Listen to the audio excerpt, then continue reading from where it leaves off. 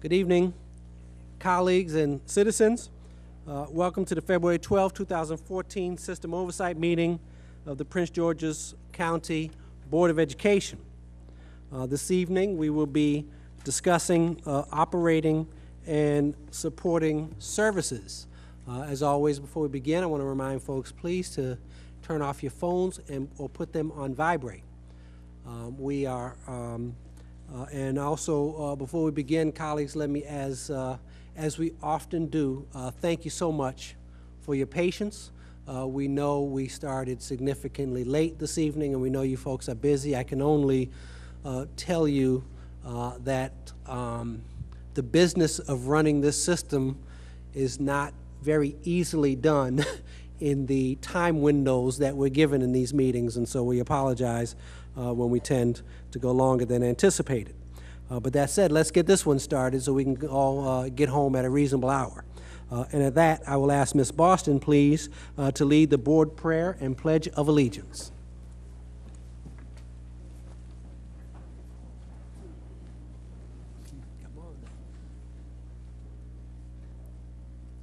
Ms. Boston, that's what I said.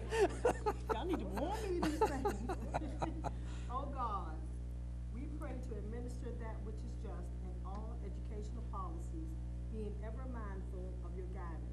Steer us to action with love, wisdom, and understanding. Amen. Amen. Pledge allegiance to the flag of the United States of America and to the republic for which it stands, one nation, under God, indivisible, with liberty and justice for all. I called you then. Thank you, Ms. Boston. Mrs. Berkeley, would you please call the roll? Good evening, board members. Good evening. Dr. Anderson. Mr. Burrows. Here. Ms. Epps. Ms. Eubanks. Here. Ms. Hernandez. Present. Ms. Jacobs. Dr. Kaufman. Here. Ms. Mundy. Happy to be here. Ms. Quinteros-Grady. Present. Mr. Valentine. Here. Ms. Williams. Present. Mr. Taylor. Ms. Boston. Present. Dr. Eubanks. Present.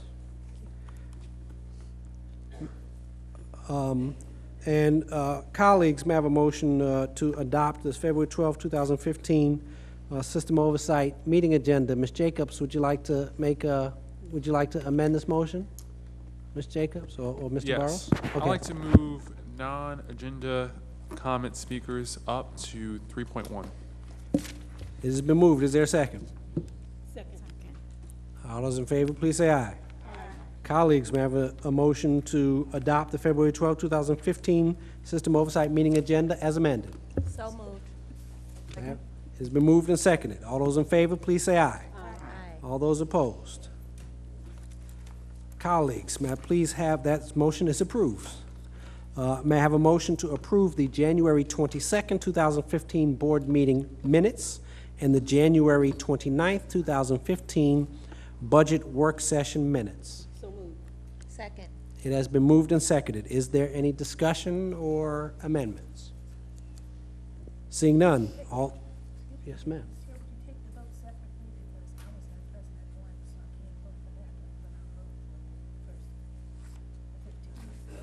Okay, let's start with all those in favor of approving the January 22nd board meeting minutes, please say aye. Aye. All those opposed? That motion carries. All those in favor of accepting the minutes from the January 29th budget work session, please say aye. Aye. All those opposed? Thank you. That motion carries. We're going to move to a legislative agenda. So let's go right into that, and I'll yield the floor. Dr. Kaufman, or not? I'm sorry. That's not. I saw your light on. Yeah, I wanted to make a motion, but I don't know if it's appropriate let's to do it this time yeah. or wait until she. Yeah, we'll wait till she's done. I just saw your light. I thought you wanted to. All right, so let's go to our spectacular Associate General Counsel, Demetria Tobias, for our legislative report. You are so kind, Mr. Chair. Thank you so much. Good evening, everybody. You have a copy of our legislative report before you, so I won't go through everything, but I'll just start briefly with a couple of items on the budget. As you know, we've been tracking everything very closely and meeting with key members of our delegation and General Assembly leadership to advocate for the restoration of our education funding. I'm pretty sure you have been following everything very closely as well, and the budget review is going to happen on the House side first. Speaker Bush and Delegate McIntosh are working with other members of the House on a plan to help hopefully restore much of the cuts that the governor has proposed in his budget. So we'll be tracking those very closely, and the budget hearings are going to begin on the BRFA items on March 3rd and March 4th. So I will be pleased to bring you an update at your next meeting of that information. Moving ahead to the bills for your review.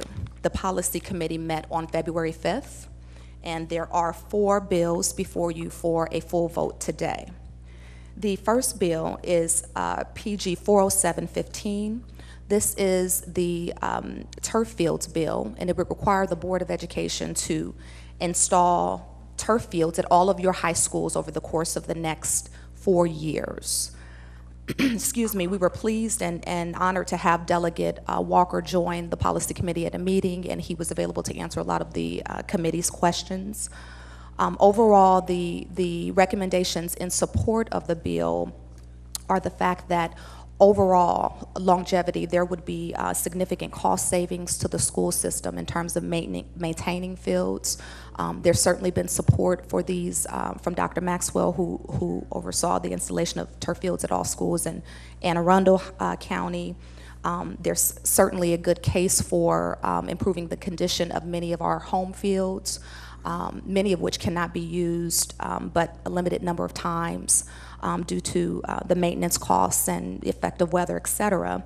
And also there are some safety arguments that have been advanced in terms of reducing the high incidences of student injuries and increasing usage on the field. Certainly cost was a concern for the committee. The capital funding has been there's been a proposed decrease in the capital funding for next year, including program open space money, which has covered the turf fields that we've had installed to date. So the committee's ultimate recommendation really were twofold. One, it was to support with amendment, but to clarify that the funding source for any installation of the fields would have to be external and would not be a part of the board's operating budget. And the second amendment would be to make the order of the schools selected for the installation of the fields subject to the board's approval. You own the fields, and you know, among other things, what your capital priorities, priorities are. And so there's language that we would like to suggest in the bill that, based on geographic location, student enrollment, and the field condition, would make the field subject to your approval. So those are the 2 amendments from the Policy Committee. Support with amendment to clarify funding, outside source, and to make the list of installations subject to the board's approval. Would you like me to keep going? Okay. Second bill for your consideration is for PG 40815. This is the Certified County-Based Business Participation Bill. This bill has been amended from the version that you first saw when we presented it to you a meeting or so ago. And what the bill would now be is enabling legislation. It would allow you, but not require you, to establish a business participation program for county-based businesses. Really what the intent of this bill is to increase opportunities for local businesses. An identical bill was put in by the Council for Parks and Planning, WSSC, and the community colleges as well. And the intent here is to give you the flexibility to craft a program that makes sense for you. The Policy Committee liked that idea, but they wanted to go a step further in recommending that there be an MOU developed between the board, or subcommittee of the board, and the subcommittee of the council that really puts some teeth to this program and identifies really some concrete ways that the board is going to follow through on it. So the recommendation before you this evening would be to support with amendment And there would be one technical correction just to the authorization language. It would be the board's program in consultation with the CEO. And secondly, authorizing this MOU that the board could enter with the county council to really address your commitment in implementing the program. The third bill is PG 412-15. This is Delegate Washington's bill that would establish an alternative to school suspension in 3 of your high schools over a 2-year period. The purpose of the bill would be in lieu of suspension. To be clear, this will be for nonviolent and non-sexual offenses, to provide students with a community service alternative. So they would receive some type of community service opportunity, which would be created and developed and managed by the school system in lieu of the days of suspension that they would have received. Certainly the committee appreciates the intent of the bill, and there's clear language in your legislative platform of your supporting alternatives to meeting the needs of students with discipline challenges. But there were multiple implementation concerns that the committee had with the bill, and significantly, as you know, the State Department of Education did a comprehensive review of school discipline regs and adopted a whole series of changes that local boards have to follow in educating and supervising children who are on out-of-school suspension. So we already have much in the way of state law that says what type of educational services have to be provided or should be provided to students who are on suspension. But as importantly, you have your own Code of Student Conduct and your Student Rights and Responsibilities Handbook that provides a range of options for out-of-school suspension. These options are available to schools to use as they see fit. Principals have discretion, school leadership have discretion in what they choose. Some examples are community service and beautification projects, cafeteria duty and in-school service, parent shadowing, community conferencing or mediation, Saturday school, substance abuse counseling if needed, and teen court. So the committee's view was that if the idea was to expand what you already offer, the best way to do that would be to work throughout your existing policies and procedures, and a bill would not be required to do that. So for those reasons, their recommendation is to oppose the bill. The next bill is PG 413. It's the Prince George's New School Construction Investment Act. This is Chair Jay Walker's and Delegate Washington's bill that would authorize the county council to raise sales tax in our county by 1 cent to cover exclusively costs for new schools or major renovations at schools. It has to be at least a 50% renovation that's approved by this board and the county council. The bill would not take effect immediately. It would be subject to a referendum in November 2016. And if the referendum passed, the bill would then take effect in 2017. The potential fiscal revenue for the school system, at this point, the estimate is between $60 and $100 million a year. And the committee's view was that in light of the capital maintenance backlog that you all know so well, they wanted to support efforts to come up with creative ways to help fill that gap. And so their recommendation is to support the bill. And the last bill for your consideration is the Youth Wellness Leadership Pilot Program. You'll see two versions of the bill here. Essentially, the bill is entered 2 ways. It would either apply only to our county, one high school in our county, or it would apply to our county and one other high school in the state. But what the bill does is it establishes this youth wellness program. The program would actually be housed in MSDE in consultation with the Department of Health and Mental Hygiene. And the purpose is to teach health and wellness advocacy among youth, and to help them improve their skills in academic performance, peer education, leadership, career development, and economic well-being. The committee was in favor of the bill. The one amendment that they wanted to recommend was to clarify the funding stream, because based on the fiscal analysis that DLS did with the same bill last year, there was a potential cost to, based on their analysis, there was a potential cost to the school system of about $6,300 or so for transportation if there was a conference sponsored for this program. So they are recommending to support with amendment to clarify the funding stream. And that is the last bill for your review this evening. Thank you. So colleagues, what we'll do, you see these 5 bills that are before you, that we can take action with these bills as a whole based on the recommendations for the committee. I will offer, if anyone wants to pull any for further debate, we'll do that. And so I'll start with Dr. Kaufman. You were on that. Yeah, I would like to pull 40715, the turf fields bill, and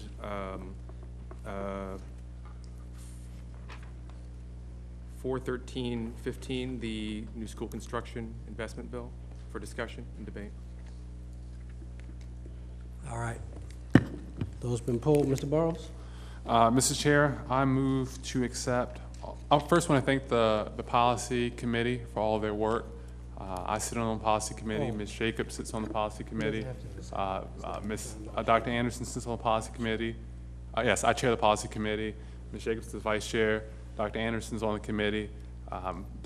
Ms. Valentine and Dr. Eubanks are also on the committee. I want to thank them for their work, and the administration, George and Sean, everyone, for their hours of intensive deliberation and debate around these important topics. So thank you. With that being said, I'd like to move to accept all of the committee's recommendations as a whole, and I'd like a second. So one of our members has already asked to pull them, so you want to move to accept the ones other than the ones that have been pulled? I'm moving to accept all of them. All right, he's already, just like we would do in first reader, if someone wants to pull something for further debate, they have a right to do that, so that's been done. So we can approve the rest and then answer questions or discussions about these other ones. Does it require a second? No, when you do first reader, if you want to pull something for further discussion, it doesn't require a second. Oh, So those have been pulled for further discussion, and so we can accept a motion for the ones that are grouped that haven't been pulled. I hear you. My motion is to accept the committee's recommendations in whole, and I believe I heard a second from Dr. Anderson. I understand that, but 2 will be pulled for further discussion. So that, just like you would in first reader, then these 2 will be pulled for further discussion. Yeah. So we're going to pull them for discussion, as we always do. But my motion and vote is, on them, and we're going to vote on them separately. then Mr. that would be Barr. a separate motion. All right. So let me go back then. Let me go back then. We'll call it a motion. Is there a second for your motion? Second. That motion's been moved and seconded to pull those 2 items for further discussion. After there's a motion already on the floor? No, if you, what he did was he wanted to pull some items, which is exactly the process that I said we would follow, just like in first reader. If you want to challenge that process, then he has a right to change, since he was on the floor first, to change his to a motion to pull those for further discussion. Now, I frankly don't feel like he needs a motion to change for further discussion. If this is as it is with first reader, every person has a right to offer to the committee to debate any and every one of these. Should we get recommendations from council on motion? Mr. Chair, if I may, generally, we make a motion, we get a second, and then we move into Are discussion. you, okay, I've made my ruling. Are you challenging my ruling? Yes. Okay, Ms. Battle? So it's sort of like how you do with consent agenda. Can't hear you. It's very similar to how you would do with consent agenda. So quite often you all will pull items 3 and 7 off the consent agenda. You'll move the consent agenda and then you'll vote on the other 2 items separately. I think that's what you're trying to do. I guess my question for council is, if there's a motion and a second on the floor, So I would, if this, just as that process was going, I would not allow a motion under a consent agenda for items that have been pulled for further discussion. I would not allow that motion. That motion would be out of order.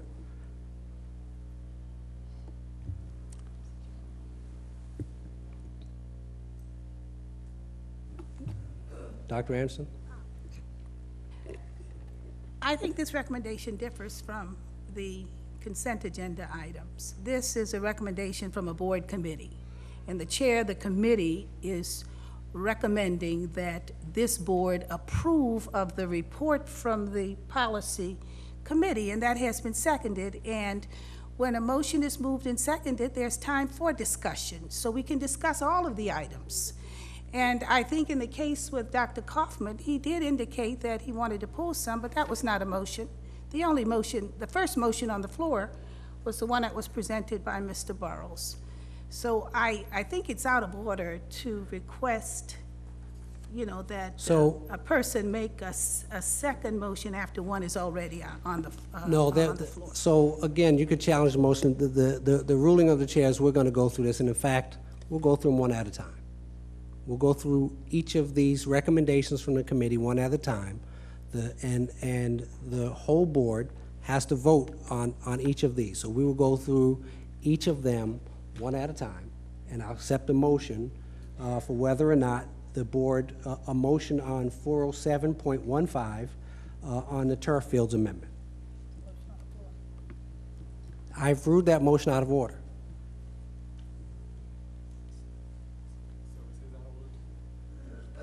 So, we're going to recalibrate this. This is not, you know, when we bring each of these to the floor, the committee has a right to review each of them. Now, one of your colleagues has already requested a debate on an item.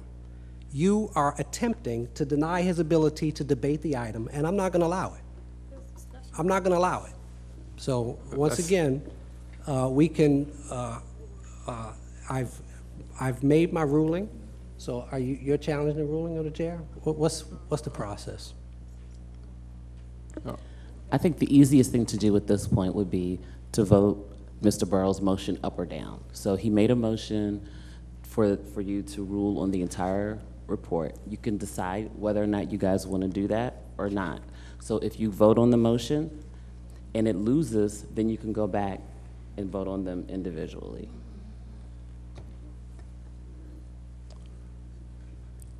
So the motion then, we'll do that. The motion is to accept the entire slate of the recommendation of the committee. It's been moved and seconded. Is there any discussion?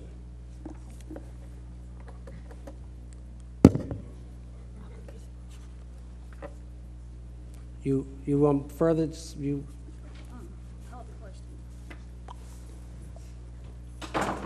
All right, seeing none, would you call the roll, please?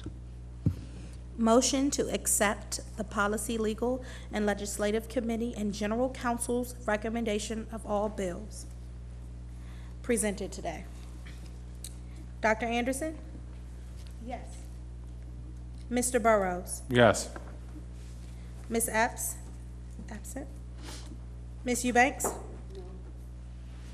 Ms. Hernandez? No. Ms. Jacobs? Aye. Dr. Kaufman? No. Ms. Mundy? Ms. Quinteros-Grady? No. Mr. Valentine? No. Ms. Williams? Mr. Taylor? Absent. Ms. Boston? Dr. Eubanks? No. 4 ayes, 8 nays, 2 absent. That motion fails. I'm going to then ask that we go through these one at a time, and I'll entertain a motion for PG 40715 on the turf fields. So is this, or is it open for discussion at this point, or do we actually have to put a motion? Let's put a motion on the floor. And the motion could be to accept the recommendation or to do something different. Okay. I move not to accept the recommendation on the turf fields bill of the committee. And what position would you, do you want to, in your motion, recommend what we do? My motion would be to oppose the bill. Is there a second?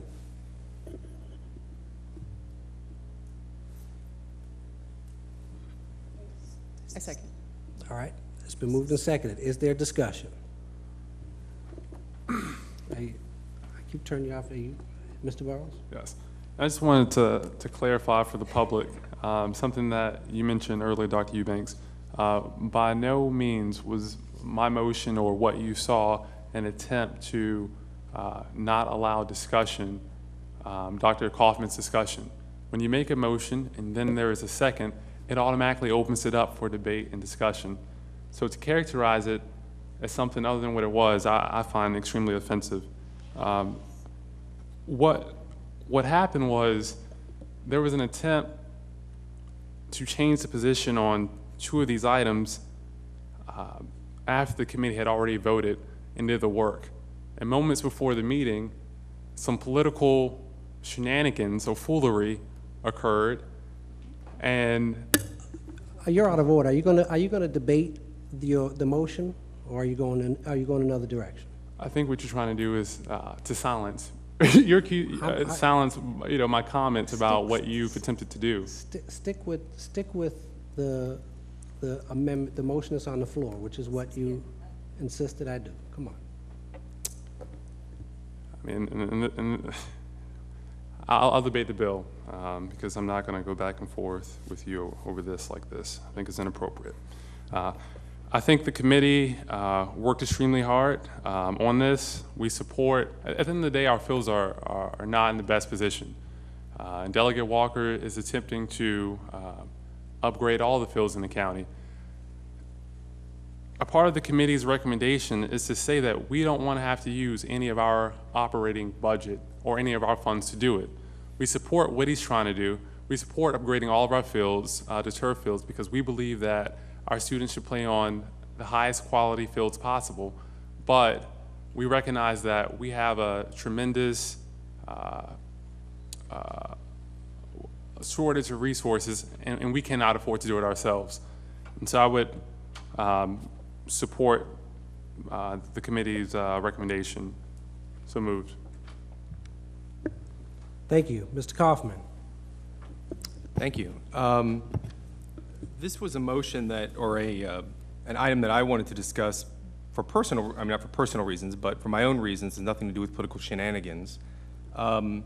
I greatly appreciate the committee's work on this bill as well as all the other bills, and I actually think that the amendments that were made were certainly a significant improvement to the bill, and I don't want to take anything away from the committee's work to do that.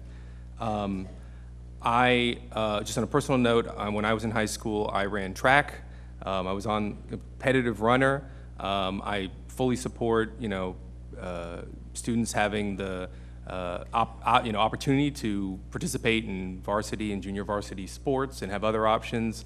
And in fact, I had to run on a cement track for a couple of years, and my body is still paying for it. So I certainly understand the need to provide our students with the facilities and the equipment that's going to help with their, that's going to maintain their health and safety, and certainly support efforts to do that. But the issue I have with this particular bill, though, is I think for two reasons. One, I mean, they're both philosophical issues. One is that here's another example of where the legislature is, even with all these amendments taken into account, the legislature is basically dictating to us what our strategy should be for replacing turf fields. And while I think there may be a very good case, particularly in certain schools where there are fields that are way out of date and have safety issues, and I would fully support us examining those and addressing those, I don't think this kind of approach of where even with these amendments, basically there's a requirement for us to replace the turf fields, granted with these amendments, is the best course of action. I think it should be something we should be dealing with as a district locally on a case-by-case basis. The other issue, which is also philosophical, but I think is even a bigger issue for me, is, we've talked a lot in these meetings, particularly around the budget discussions, about what our priorities are. And certainly we want to try to do everything we can to give students a well-rounded education in all different areas. But I feel like this bill sends a message that replacing turf fields is a high priority for us when we have so many other needs in the school system, academic and otherwise. And I find it hard to support a piece of legislation that's putting that up to the top of the list of priorities.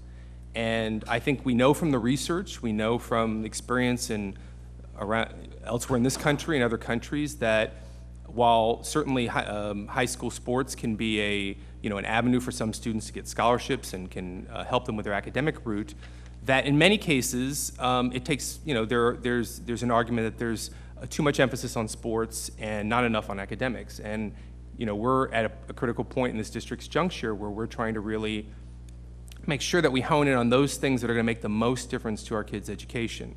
So for that reason, I wanted to discuss and debate it. I put out a motion to oppose it. I would certainly be willing to take a no position as well, but I think that it's from again, it's not taking anything away from the committee's work on this, and I appreciate the amendments, but I just have a problem philosophically supporting this bill as it stands, even with the amendments. Thank you. Ms. Jacobs. Thank you. So this issue comes up year after year. This isn't the first time we've had this piece of legislation come up. And we've had discussions consistently about whether or not this is a board priority.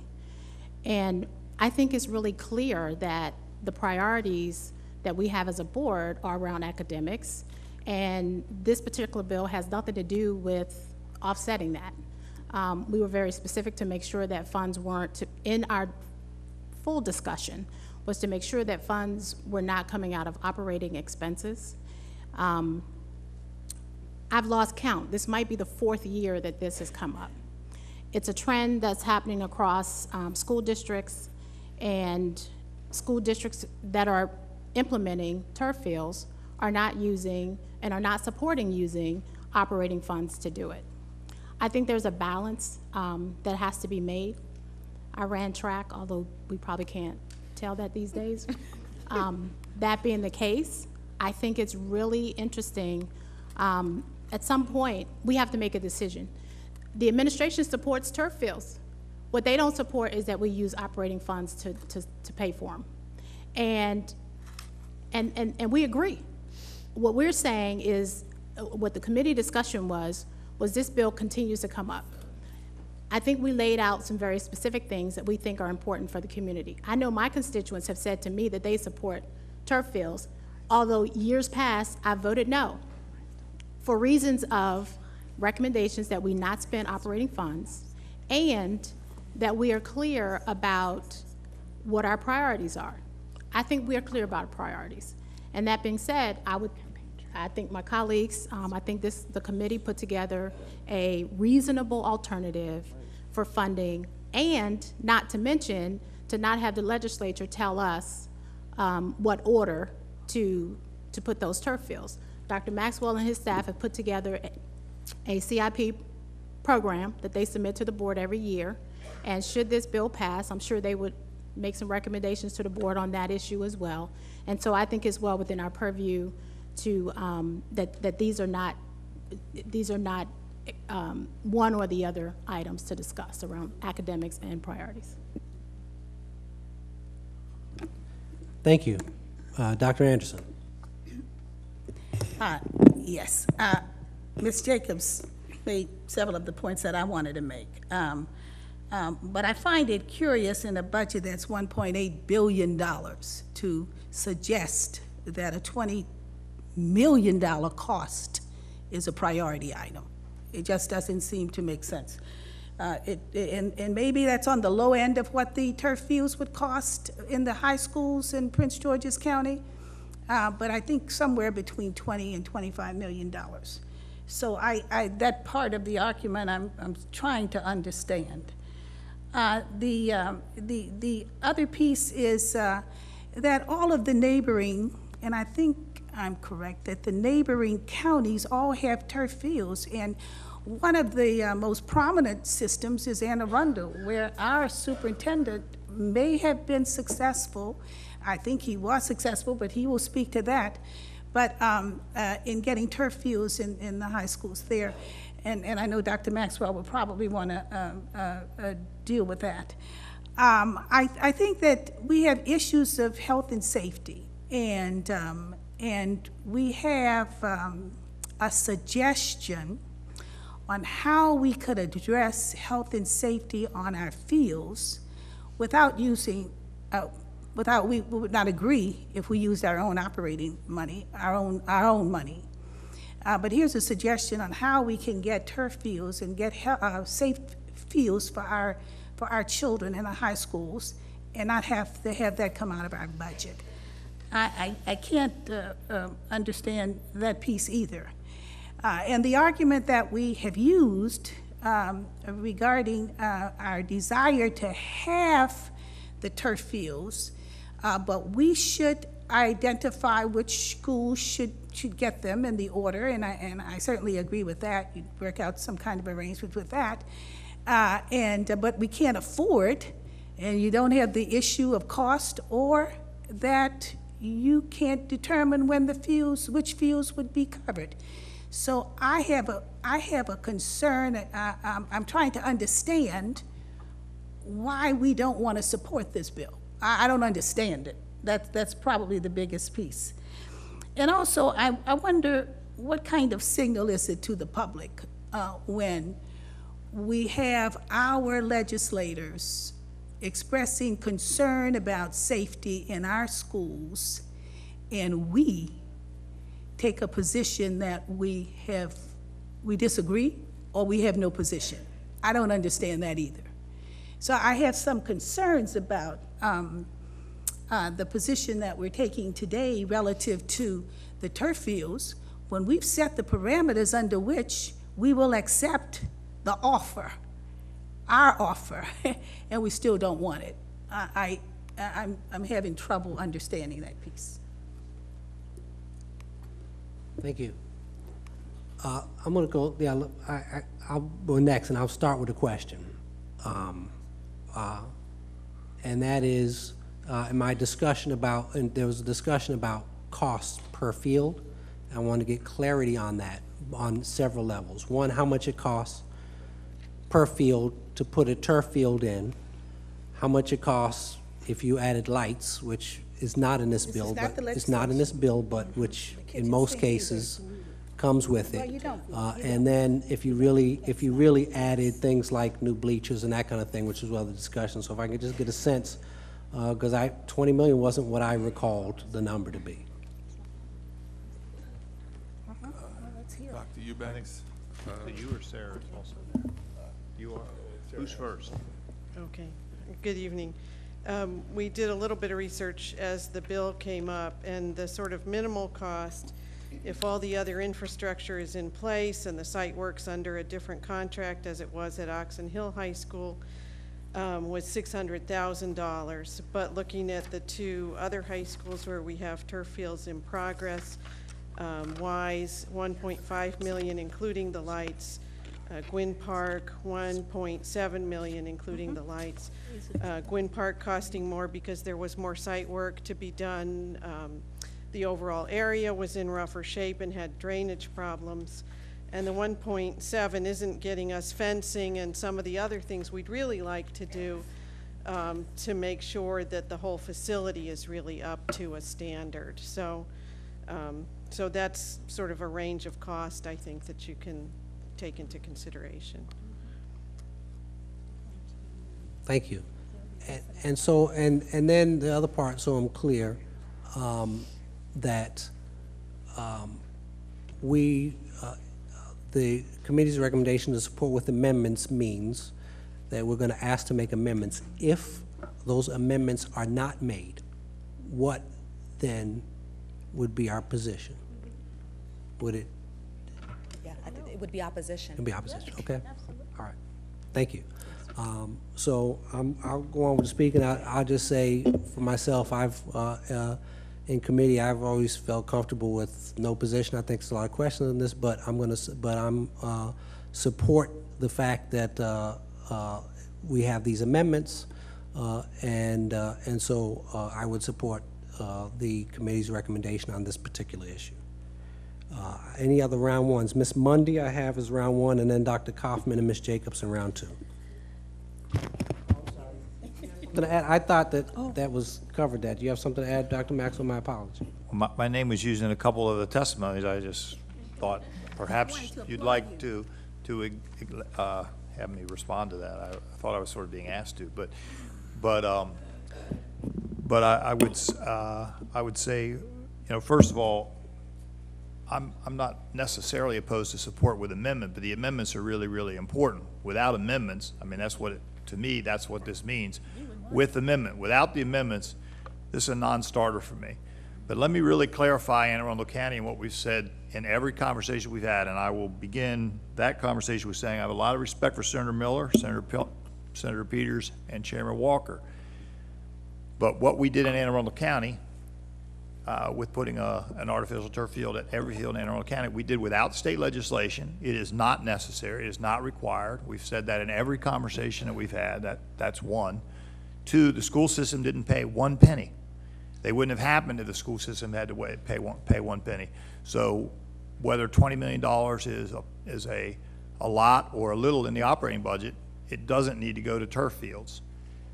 But the other things, the lights and other things, are really, really important to getting the use out of them, because when the sun goes down, as it does a good portion of the year, pretty early after school is out, you don't get the use out of the fields to make it really viable or useful.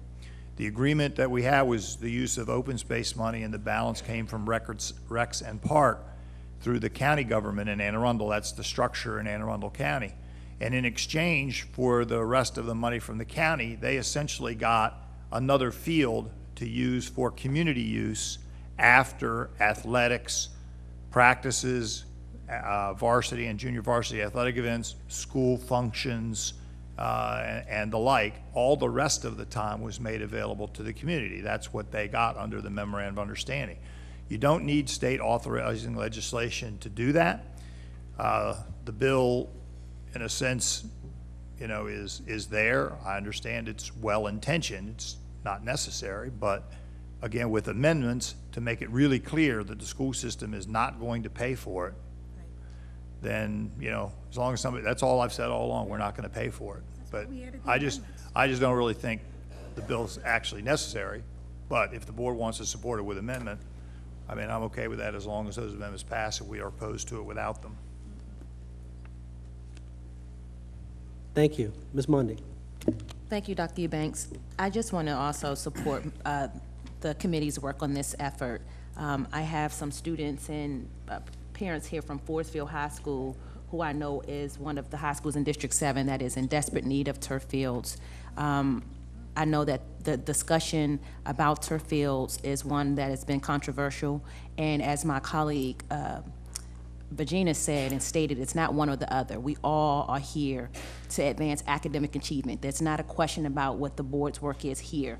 But I think that as we talk about the total child and the children's experience in their education and in the schools, this is just one issue that we can augment and make sure that they are, they have the best facility in this effort.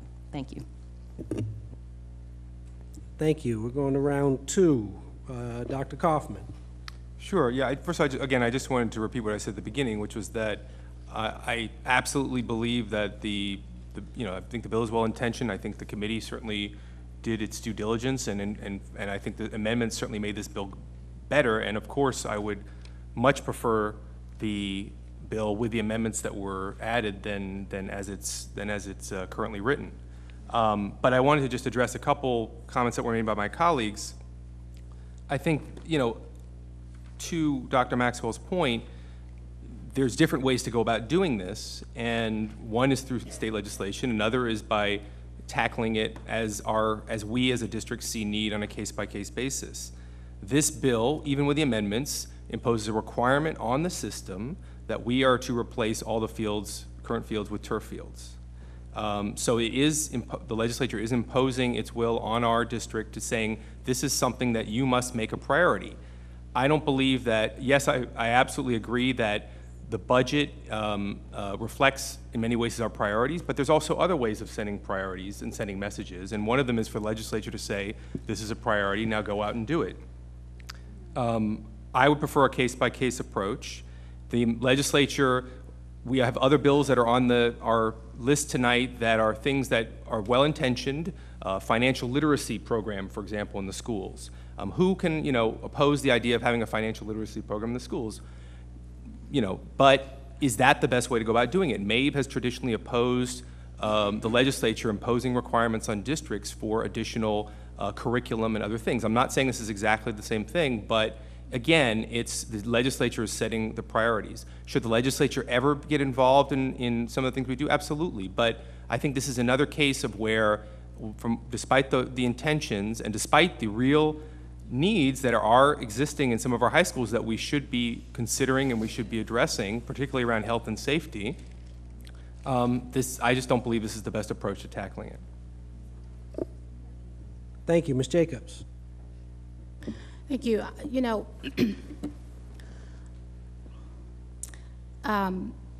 We really can't pick it. We can pick and choose if we want to, and that's what we do when we're voting on legislation. And what I mean by that is our state delegation imposes legislation, as we all well know, on this school district often. And we take a position on it. Sometimes we take a position and it passes. Sometimes we take a position and it doesn't pass.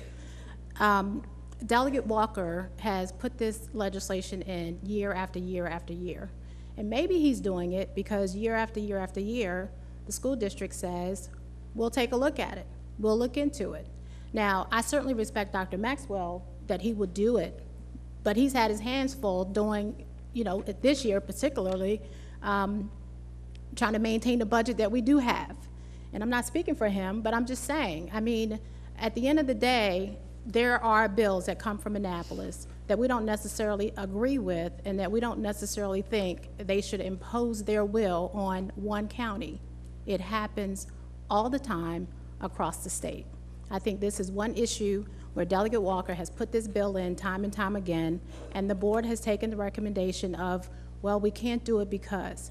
The other thing that he brought up in his presentation, which I don't think has been explored extensively, was the alternative options for funding. So if we don't ever have the conversation, we won't ever have the conversation. And so I just think that this is the classic bill where, as Dr. Maxwell said, the position is clear. We're not spending operating funds to do this. And if it does say operating funds, then it's clear what our position is. Right. Mr. Burrows. Just to echo the sentiments of the vice chair of the committee, the amendments that the policy committee introduced were an attempt to look out for what was in the best interest of the school system. Once again, we do not support spending our own resources and our own dollars on turf fields, but we understand that and we believe that our students deserve to play on high quality fields. If you go to Anne Arundel, if you go to Charles, if you go to Ballou in Washington, D.C., their students are playing on high quality fields. When I go to Crossland, Potomac, and Friendly, more often than not, they can't even play because the gravel's coming up, there are dirt patches, students are spraining their ankles. It is a matter of public safety. And so I think the committee introduced amendments to look out for the best interests of the board by saying, we cannot afford to do this, but we support the idea. And so with that, Mr. Chair, is there a motion on the floor?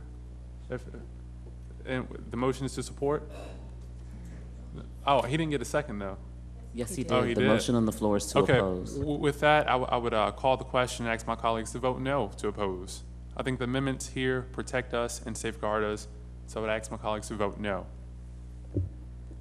Okay, there's still one more speaker on the list, Ms. Boston. I don't need to speak because I was gonna call for the motion. Could you repeat the amendment, the motion? Yes, Mr. Chair. Motion to oppose PG 407-15. Dr. Anderson? No. Mr. Burrows? No. Ms. Epps? Ms. Eubanks? Ms. Hernandez? No. Ms. Jacobs?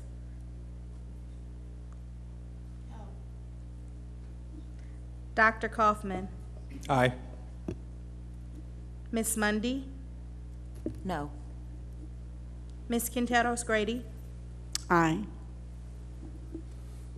Mr. Valentine? No. Ms. Williams? Mr. Taylor? Absent. Ms. Boston? No. Dr. Eubanks? No. 3 ayes. Okay, that motion fails. Is Hey, there another motion? I'll entertain a motion on our position on turf fields. Mr. Burrows, Mr. Chair, I move to support the committee's recommendation. do you have a second? Second. It's been moved and seconded. Is there any discussion? Seeing none, please call the roll.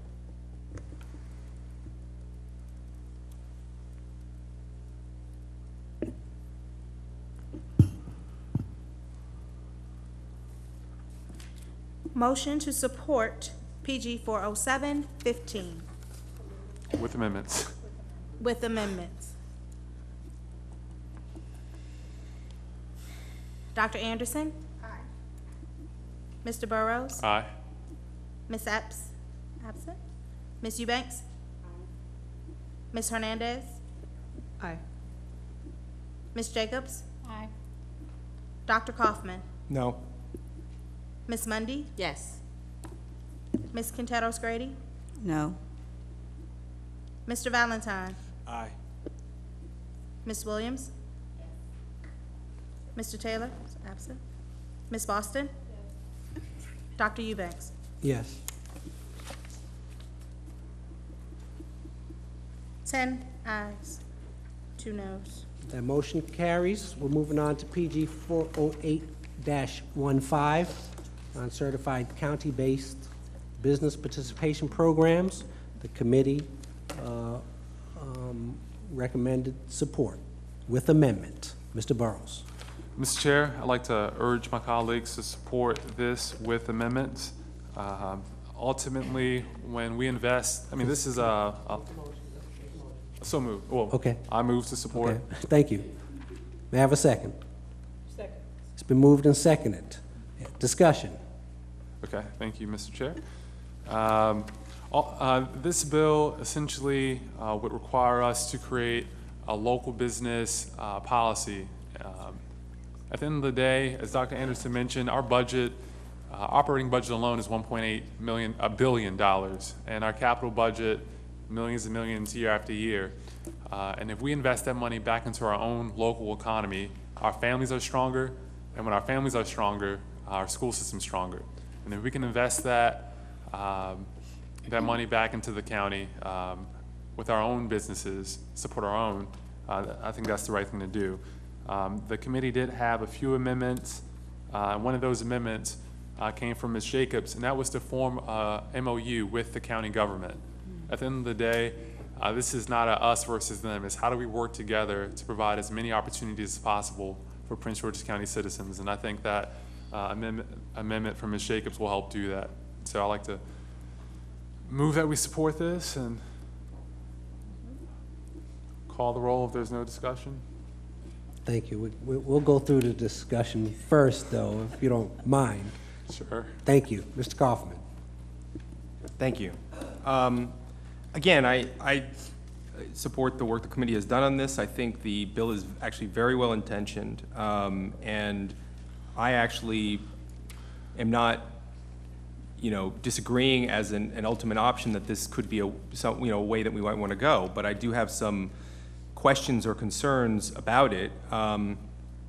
One issue is, of course, the political feasibility of putting it to a referendum and whether that's going to something that's going to pass or not. But I think that's sort of the the least of my options, or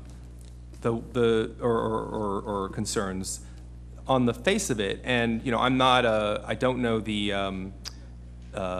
have the figures in front of me about what this impact this legislation would have on our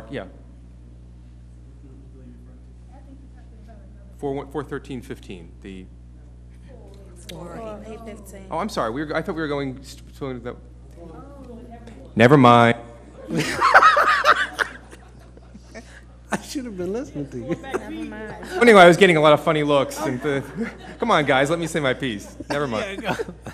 Save all that. No discussion. All right.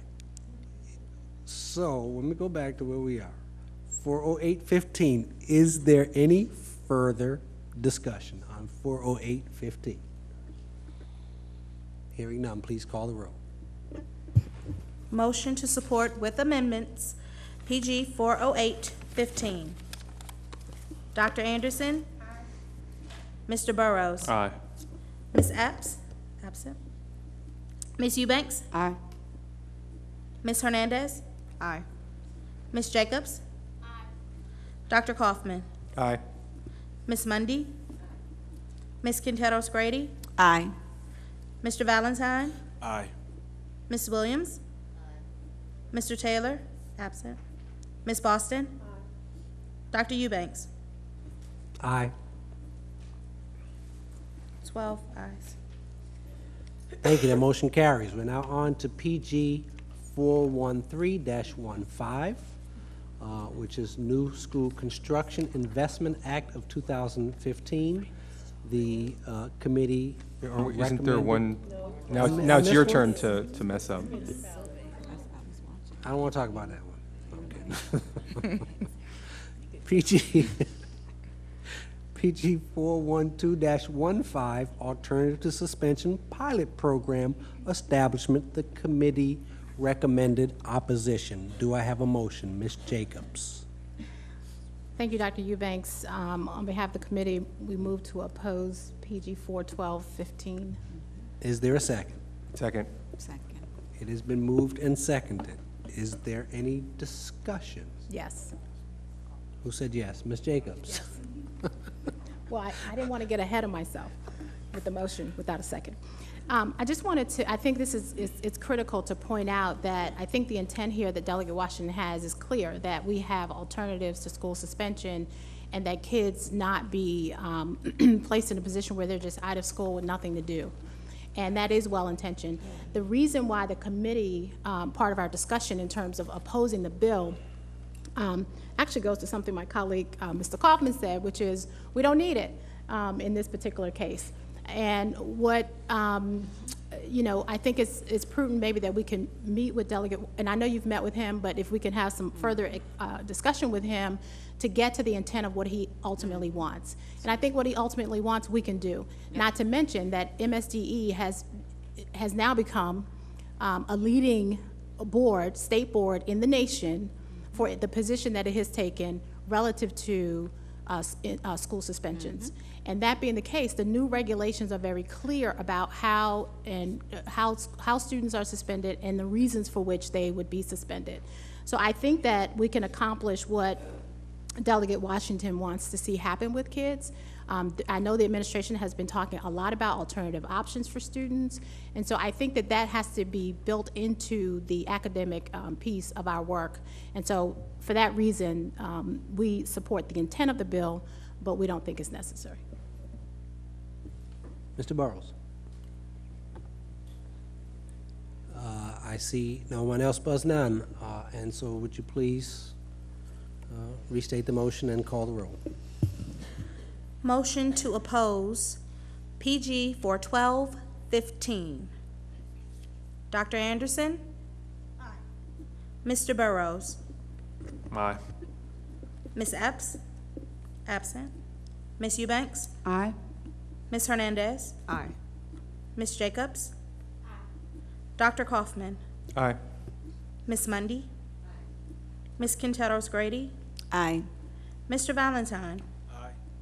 Ms. Williams. Mr. Taylor, absent. Ms. Boston. Dr. Eubanks. Aye. 12 ayes. Thank you. That motion carries. We are now on to, make sure I get this right. PG 413-15, New School Construction Investment Act of 2015. I'll entertain motions. Mr. Kaufman, Dr. Kaufman. I would move to take no position on this one. Do you have a second? Second. Move for no position. Discussion. Mr. Burrows. Oh. So the motion is to take a no position on this. You want to, is there debate, discussion? Mr. Dr. Kaufman. Sure. I'm sorry for being trigger happy earlier. Yeah, I mean, as I was starting to say, I think that, again, this is a really well-intentioned bill, and I certainly, as much as anybody here, supports, as I said even on Tuesday, us looking for alternative sources for funding, whether they come from the county or creative financing. We all want to get as much support as we can. We know there's so many priorities that we can't meet. But my concern is more practical in this case. I mean, as I said, one issue is political feasibility. Is this a road that you know, is likely to result in passage of the legislation? But beyond that, you know, questions about the impact on local residents and local businesses, and I just don't know if we fully really explored that. One is, you know, sales tax was increased statewide, I think back in 2007.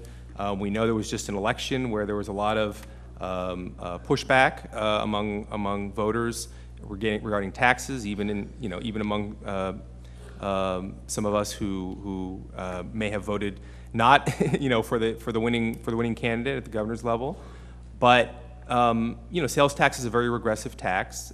We have county residents who have a lot of needs, and so that's one concern.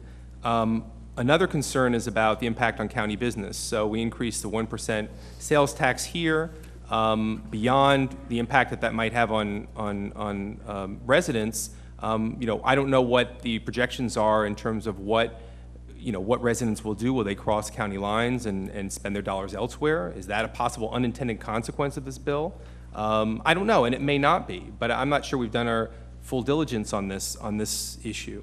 And then I think, you know, just the bigger question of, and I guess this is a similar point of what I was making with the last bill, that I think there's, again, however well-intentioned this bill is, there's a lot of different alternatives that we can look at, and I certainly think this can be one option that we would put on the table, but I think there's other options that we can look at in terms of existing county revenue, as well as some of the creative, you know, financing options that I mentioned on Tuesday as well, and other alternatives that may not have been put on the table. And I would love to see a more comprehensive discussion, and not just within this board, but actually with our county stakeholders and our state delegation, to put out there and say, okay, what are the options that we have here, and what can we do through the legislature? What can we do? Because certainly the legislature has a big responsibility here. What is the county council's responsibility, and what are other ideas that we can put out there that potentially a private funding or other funding could support? So I would, again, that's why I'm moving to put this in no position. Again, it's nothing against the intent or the work of the committee. It's really just about you know, some questions and concerns about whether this is the main avenue that we should be pursuing, and whether it should be going through the legislature. Thank you. Thank you. Dr. Anderson. I understand the arguments. I do. And I don't think any of us are interested in additional taxes. But we have something called TRIM, and in our county, we just don't seem to get as much from our property taxes as other counties. Our county contribution is less than the county contributions in neighboring counties. And we've got a $2 billion bill in front of us in the very near future because our schools are crumbling. So the question is, how do we get the money? And I think that we should engage in some dialogue. We need dialogue because we need to get $2 billion, and we can't afford it, and we're not going to get it through CIP unless we're willing to wait 40 years. Our schools will not last that long. So while I feel that, you know, that this idea deserves a lot of attention and a lot of interactions with our community in order to identify a new stream, an additional stream of money, I think this, that the bill is, or the PG 41315 is providing an avenue where we can get, not all of the money, but we can get some of the money so that we could start getting our schools constructed or renovated. And so for that reason, I'd want to support the bill. For those reasons, I'd want to support the bill. Thank you. We have Ms. Jacobs, myself, and then Mr. Burrows. Ms. Jacobs. Thank you. I would say that the number one reason I would support this bill is that citizens get to decide. It's not a tax that's imposed on us. It's something that citizens can make a informed decision about. So my thoughts are that, you know, how many times do we have constituents at every single board meeting come to us and say, my school was built in 1950 or 1940 or whatever. I think the latest data says that in the state of Maryland, all schools in this state were built, not all, most schools, I think it's 40%, were built prior to 1980. That says something about the condition of buildings in our state.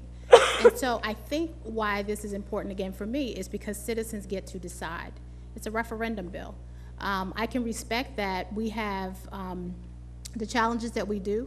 We know in Prince George's alone we have at least $2.1 billion in need, and the state doesn't have the money, hasn't come up with a new process for how they're going to support it.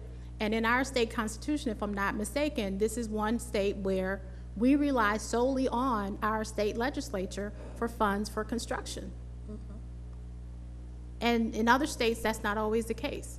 So that sole reliability on the state to bring us back less, not even 50%, I don't think, I can't remember the percentage at this point in terms of what we actually get compared to what we ask for. The bottom line is, the reason I support this is because citizens get to decide. And when you make a case to our citizens and let them decide, I think we get the best result. So first, let me ask a couple of questions for clarification. Let me start with this last one. Explain the percentage of funding between local and state revenues for construction. So typically in the last few years, the county has been, the state has been contributing somewhere between $25 and $40 million a year, and the county's been contributing about an average of about $100 million a year. Can I go on from there, or do you want me to? Or No. I answered your question. I just right, didn't wanna- that does it. I'm happy to make other comments if you like. So my other question, maybe this is a few minutes to Tobias. Yes. Have you talked to colleagues in the county council and the county executive and others, and have they taken a position on this bill? Yes, sir. The county executive's office is going to be opposing the bill, and the county council, last I heard, was holding. They had not made an official vote on it, but the general consensus is that this is a very bad time to be raising taxes, and they're concerned in part because of some of the concerns that were raised in comments earlier, I believe, by Dr. Kaufman about the effect that this would have on the citizens. So they have not made an official vote, but I believe that the inclination is towards to not support. Yeah, thank you. Yeah, so I share some concerns. I expressed them at policy committee that are numerous, not the least of which is those folks who are kind of responsible for helping to get those revenues are having issues with this as well. I actually, for one of the reasons that I'm concerned is the fact that this is put up for a referendum. We are in a battle for to make this a great public school system, and we know we have a lot of work to do. I believe at some point, we might need to come to our citizens and say, we have a plan, we've proven to you that we're on the right track, and we need your support. And when that time comes, we need to be ready, and we better have a plan. This doesn't represent it to me. This represents something that seems to me to be instead kind of relatively random and not part of a plan that we've been involved in creating. So that concerns me. That said, again, given our need, it's why I would support the idea of not taking a position, because again, if it passes, then it's not that it could hurt. The other thing I'm concerned about is even if this passed, I'd be very curious, particularly in our current political circumstances, about what might happen to our state funding if all of a sudden the percentage of our local funding went up, and whether or not the state would happily just keep doing what they're doing and give us more and more, or whether they'd see this as an opportunity to save a few bucks.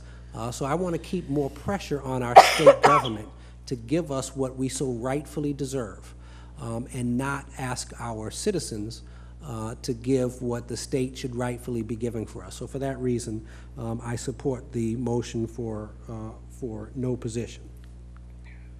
Mr. Burrows. I want to thank the committee once again for their work. You know, I can live with no position. I think ultimately we have to do something. You know, every day that I'm in a school, half the school's too hot, the other half's too cold. You have students wearing jackets in the middle of the day because the boiler is broken or something's wrong. Our fields are not safe, and at the end of the day, at least in District 8, we would appreciate, everywhere, but we would appreciate the additional dollars. And I think what the sponsor of this bill was trying to do is to do something. I mean, we can't year after year hope and beg for more money and expect for it to come, because it's not. It hasn't. There is no plan. And so I would hope that we meet with the sponsor of this bill and the county executive, the county councils, to figure out how do we get on the same page about a unified approach to advocating for funding for our students, because across the system, our schools are not in the best position. And next door, Washington, D.C., if they're able to do it, we should be able to do it. If Baltimore City is able to do it, we should be able to do it. And I think the intent of the sponsor here is to do something, because our buildings are, for the most part, in horrible condition. And it is important that we have environments conducive to learning. And if we want to have a world-class school system, we must have the facilities to back that up. And that's what the sponsor of this bill was trying to do. Thank you. Ms. Boston. I'm calling for question. All right. Called. I have one more person in the queue. Ms. Jacobs, you want to go, or you? Yeah, I'll make it quick. Okay. I just wanted to request to get the breakdown of county funding for projects. I know the county has an obligation under the provisions to provide funding, whether it's in preparation for construction, et cetera, but I'd like to see the breakdown specifically for individual projects where the county does more than the state. And with that, I had one other thing, but I can't remember now. So. Thank you. The question's been called. Could you please repeat the motion and call the roll? Motion to take no position on PG 413-15. Dr. Anderson? No. Mr. Burrows? No. Ms. Epps? Absent. Ms. Eubanks? Yes. Ms. Hernandez? Yes. Ms. Jacobs? No. Dr. Kaufman? Aye. Ms. Mundy? Yes. Ms. Quinteros Grady, Abstain. Mr. Valentine, Aye. Ms. Williams, Mr. Taylor is absent, Ms. Boston. Yes. I'm sorry, I didn't hear you. Yes. Dr. Eubanks. Yes. 8 ayes, 3 nays. Thank you. That motion carries. I believe this is the last one, which is HB 197, SB 295, which is Youth Wellness Leadership Pilot Program. The recommendation of the committee is to support with amendment. Mr. Burrows. Mr. Chair, I move to accept the recommendation from the committee to support with amendment. May I have a second? It's been moved and seconded to support HB 197 with amendment. Is there any discussion? Want to speak to your motion? You're okay? There's no discussion. All right. I see no discussion. Would you please call the roll? Motion to support with amendments HB 197, Youth Wellness Leadership Pilot Program. Dr. Anderson? Aye.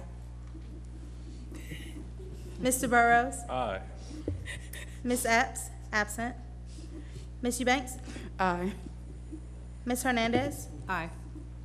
Ms. Jacobs? Dr. Kaufman? Aye. Ms. Mundy? Yes. Ms. Quinteros Grady? Yes. Mr. Valentine? Aye. Ms. Williams? Mr. Taylor? Absent. Ms. Boston? Aye. Dr. Eubanks? Aye. 12 ayes. Thank you. That motion carries. That concludes the votes we need to take. You got any other thing else briefly to wrap us up? I have nothing else. Okay, thank you. Keep up the good work in Annapolis. All right, thank you, folks. You know, during a lot of the course of the year, when we don't have legislative items, we get right to public speaking. So this time the public got to see some stuff tonight. Y'all don't usually get to see that. So You're welcome. Thank you for sticking around. So we are on to our public comment on non-agenda items. Before we begin, I'll just remind folks you've been registered to speak in public comment forum where the Board of Education will listen to your comments but will not address your comments. All registered speakers have 3 minutes to make your presentation. At the sound of the buzzer, please do your best to finish that last sentence only. We ask that you refrain from kind of speaking to folks directly, and as always, that you refrain from using profanatory or other derogatory terms. And at that, let's get started and start to hear from our public. The first speaker we have registered to speak this evening is Bobby Barbie.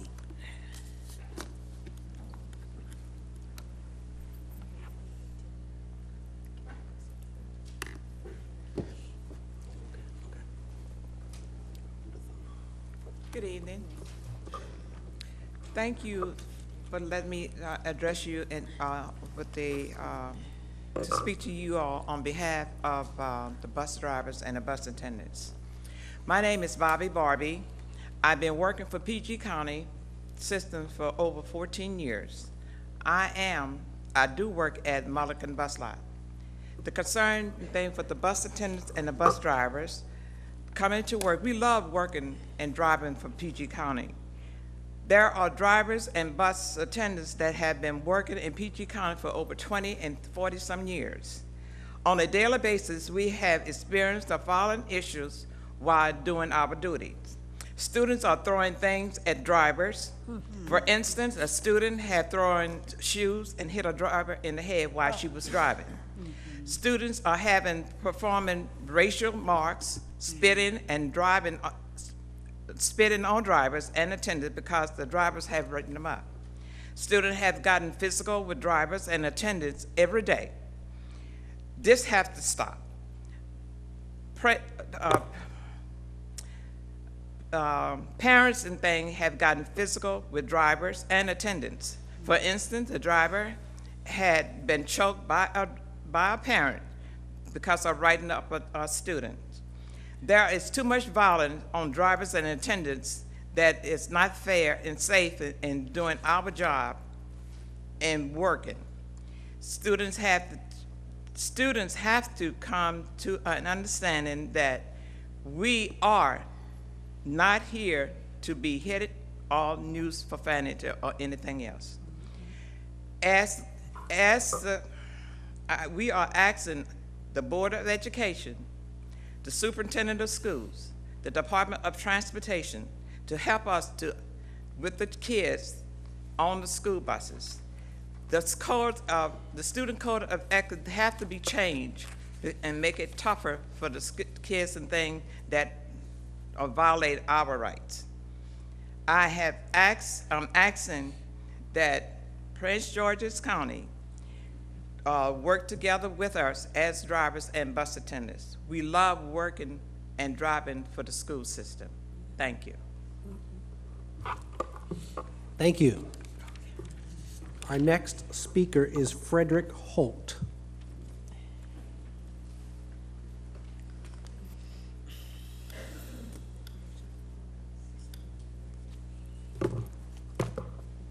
Good evening.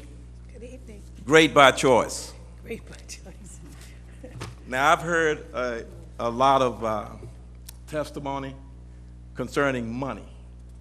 This is a large school system, and it requires a lot of money to run it. In business, if you would like to have more money to do the things that you need to do, one must first learn how to reduce their liabilities.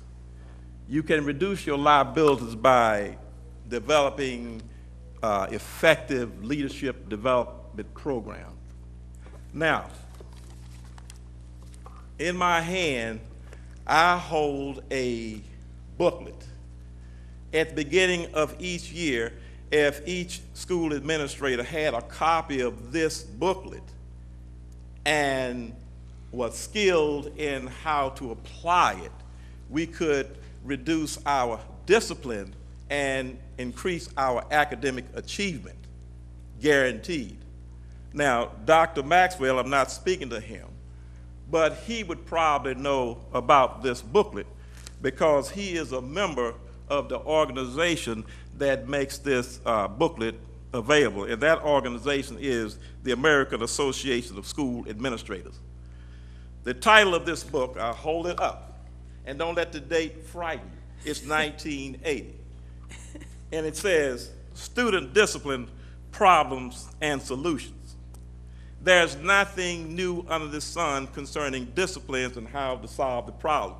The American Association of School Administrators make all of this available to anyone who is a member. I am a member, and I'm certain that the superintendent is a member. He has a wonderful photograph in the 150-year edition, and looking good. But here is the document. I'm short on time. Anyone want to review it? No problem. Now,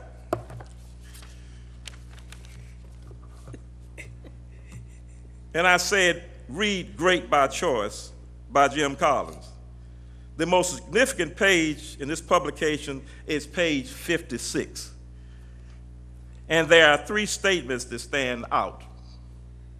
One, don't even think about playing a name game when students aren't learning.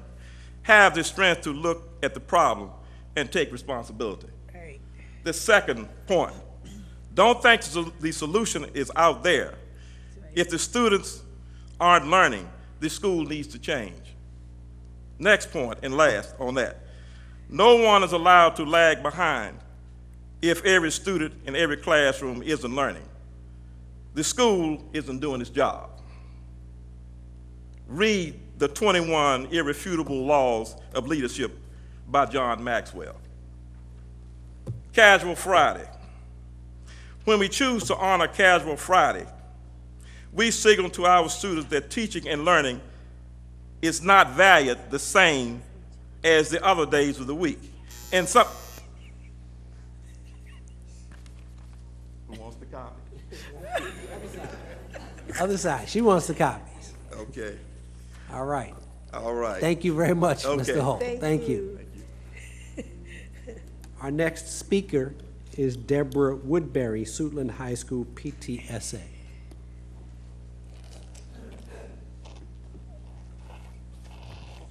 Good evening, and thank you for the opportunity to speak to you this evening. I understand the enormity of your responsibilities and the magnitude of what you do as a board, and it does not go unnoticed. My name is Deborah Woodbury, and I'm a parent of a freshman at Suitland High School, and a very proud member of the PTSA. I'm here to speak to you on behalf of the PTSA, and I would like to first recognize a few members and partners of Suitland High School, Len Monday, Mr. Valentine, as well as Dr. Eubanks. We are here today to make two requests of the board, and which we believe are very necessary and can be very easily resolved. First, we're requesting that the board immediately provide us with 2 additional full-time security personnel to make Suitland High School a safe haven and a campus, and the campus that it should be. Many of you may recall the incident that took place in this past November, wherein a student was severely beaten and another student suffered major injuries and was sent to the hospital. And as a result, we ended up canceling our normal PTSA meeting to address the issues and concerns with parents, administrators, and the local community. The incident was very unfortunate and absolutely unnecessary, but it was not and is not representative of the 1,900 students at Suitland High School. The incident caused a flood of media coverage, negative social media rumors, and obviously concerns among parents who entrust their children to Suitland and ultimately to this very board.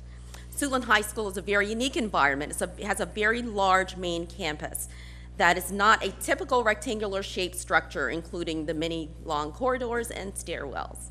This, combined with the wooded areas adjacent to the school as well as the annex at the back of the property, makes proper securing the entire school very difficult.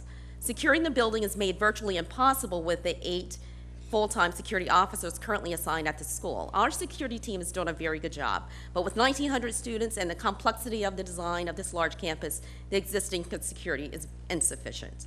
There's 1 security guard for every 238 students, and we're asking you, the board, to immediately provide us with 2 additional full-time security personnel to secure our school. There was a study done by the NYU Graduate School of Public Service that says a safe haven is a prerequisite for productive learning. And next, we would like to request field lighting, and I thank you for the discussion earlier, at the Suitland High School athletic field. External lighting is such a simple pleasure that exists at many of the other high schools, but Suitland, our track field is without lights. Accordingly, the sports team are left with 2 choices, one of 2 choices. They reduce practice times, which isn't fair to our students, or they practice with very little light, which is unsafe. Our dedicated and committed coaches follow behind runners in their personal vehicles to light up the path outside the track in the dark, and sometimes practice is held inside. And I did hear Dr. Kaufman mention earlier how bad running on cement is on your body, and the school floors inside are not made for track running, and these floors are sometimes slippery. The safety and security of our students is priority 1. Please help us improve our conditions at Suitland so that we can be great by choice. Our parents, our students deserve it, and thank you for your time and consideration. Thank you very much. Thank you.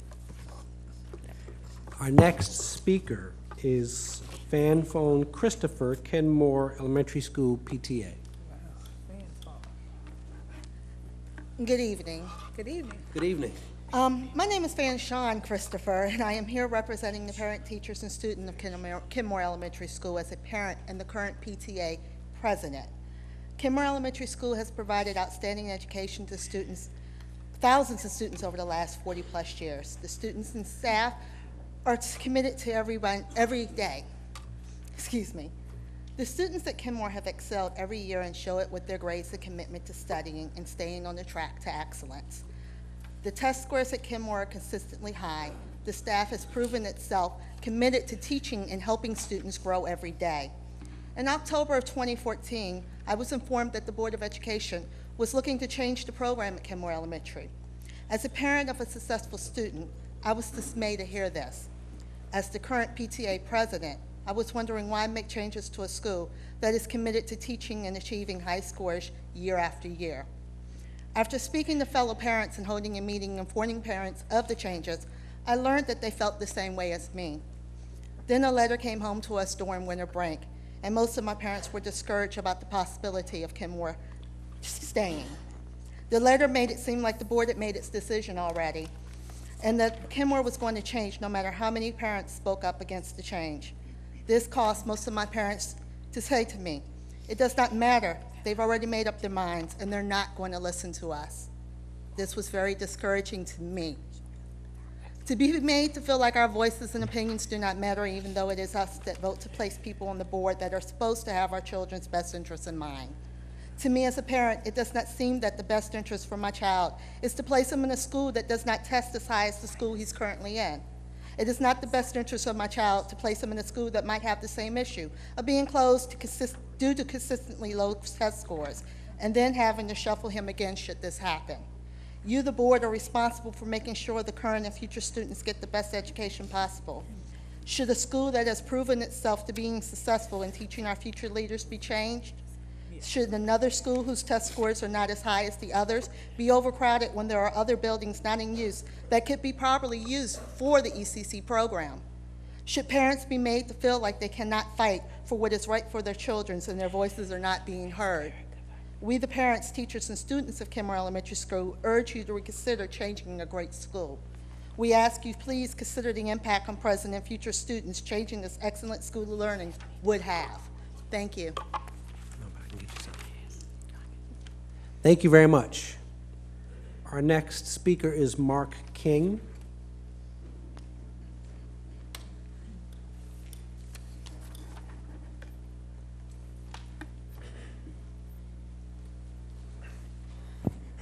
Good evening. Good evening. I represent Forestville High School, and I'm here this evening to once again to solicit your support. I have with me tonight members of our family, our community. If you would please stand. Okay, we're here tonight to let you know that we're dead serious. We support and we want Forestville to return and once again become a military academy.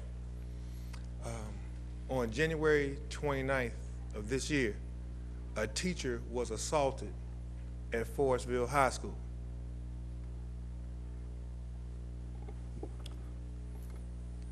That would not have occurred at Forestville Military Academy. Thank you. Thank you very much. That concludes our public comment on non-agenda items. As always, citizens, thank you so much for being here and having your voices heard. It means a tremendous amount to us. We do listen to you carefully. So thank you very much. Colleagues, what I would like, I'd like to propose, given the time, propose or offer a recommendation, because I think that at some point at 9 o'clock we may lose quorum at some point. So we have two items on discussion, and given that one of them is tied directly to a second reader item, I may recommend that we take the discussion on boundaries first and go to governance, and once we're done with that process, if we still have quorum, to go back to systems oversight. I'm sorry, Ms. Jacobs, I did not see your buzzer. Was that in that Actually, now that you're moving it up, I can wait until. Okay, all right. So is there objection to that? Let me say, I know colleagues, in fact, this might, it might be the second time that the Division of Supporting Services, have we moved them once already? No? Okay. No, other than from today to tonight, they haven't been moved, All right. sir. All right. So and I'm not saying we won't get to them. If we have quorum, we will stay for both, but I want to make sure, since one of them is tied to an action item. Are you okay with that, Dr. Maxwell? Thank you. Everyone, board, is the board okay with that so that we can keep quorum? All right. So that's what we would do. We will then skip item 4.1 for now and go on to discussion item 4.2. And I'll yield the floor to Dr. Maxwell for an introduction of discussion item 4.2. Thank you, Dr. Eubanks. I'm actually going to turn it over to my wonderful, outstanding Chief Operating Officer, Monica Golson. Good evening. Mr. John Dale Jones Brown, the Director of Pupil Accounting and School Boundaries, will provide a brief presentation representing the recommended boundary, grade, and program improvements that will begin in the fall of 2015. In addition, he'll provide a summary of public comments that were received on October 20th and 21st. He will summarize comments received from October 21st through December 7th, as well as summarize comments received from the public hearing that was held on January 28th. Without further ado, I will present Mr. John Dale Jones Brown. Thank you and good evening. This past October, a series of public forums were held where we invited the public's input on a number of matters that were under consideration regarding changes in school boundaries, programs, and grade structure. Questions specifically that were discussed was the potential closure of Thomas Claggett Elementary School and the conversion of Kenmore Elementary into a early childhood center. We also discussed at that time a change in two schools' sixth grade, sending them to a middle school, as well as the adjustment in the boundaries for the ESOP program. There were also a couple of minor boundary changes affecting less than 10 children that were introduced as possibilities. What we specifically asked was input to the CEO's consideration of these questions for alternatives to be considered, as well as the community's overall reaction to those. At the first public hearing, at the first public forum, which was held on the 21st of October at Thomas Claggett Elementary, approximately 50 individuals were in attendance. Those in attendance were overwhelmingly representing the Thomas Claggett community and identified and commented primarily about the closure, or the proposed closure of that school. Again, as background, Thomas Claggett had been identified as a low-performing school, and the district had been asked by Maryland State Department of Education to specifically address them, laying out several alternatives, including the possible closure or restructuring of the school.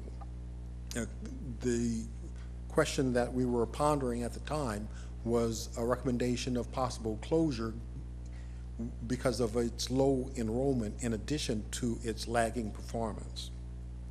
The parents in general accepted the logic of possibly closing the school and reassigning the students to John Bain and District Heights Elementary Schools, both of which are within walking distance of those schools, of the Thomas Claggett. If you could.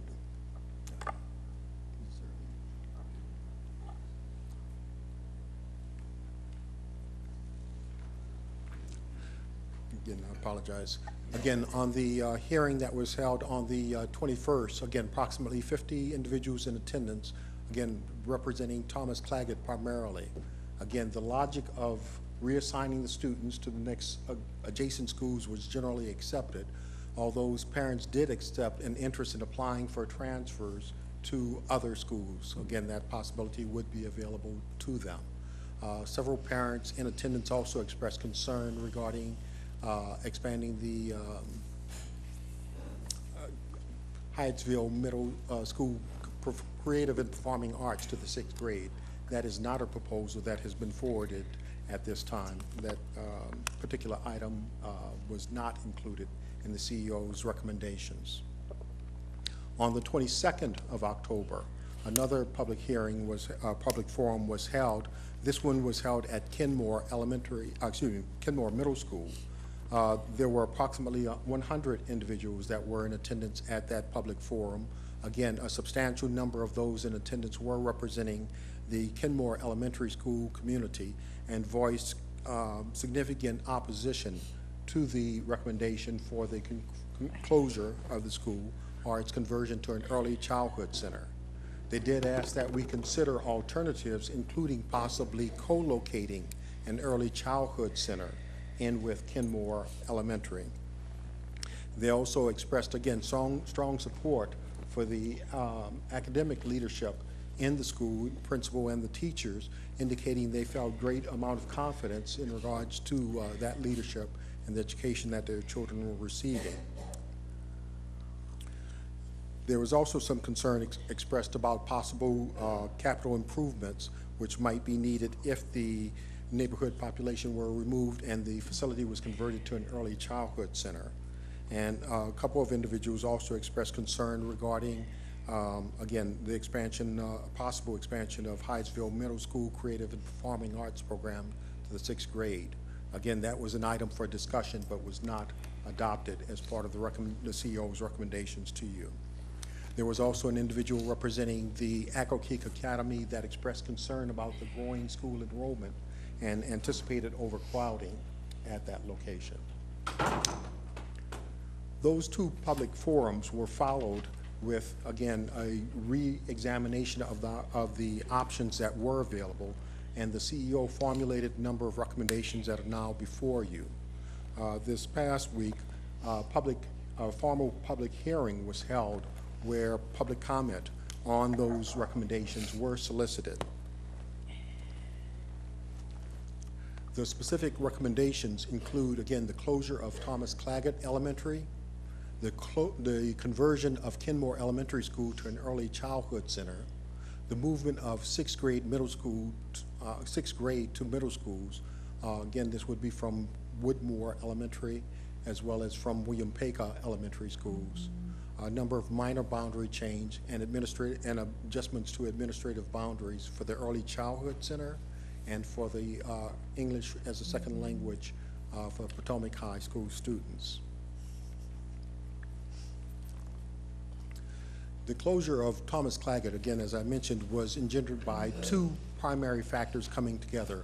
One in terms of the concerns over the school's performance, which had been expressed not only within the district here, but also at the state level, and also the continued low enrollment of Thomas Claggett Elementary School. Thomas Claggett currently has approximately 230 students and is the sixth smallest elementary school in the district. There is an early childhood parent-infant program for deaf and hard of hearing children that is at Thomas Claggett Elementary, and that program could be accommodated and would be accommodated at Kingsford Elementary without any changes for in the capital structure of the program. The students currently assigned to Thomas Claggett would be reassigned to two schools that are within walking distance of their homes.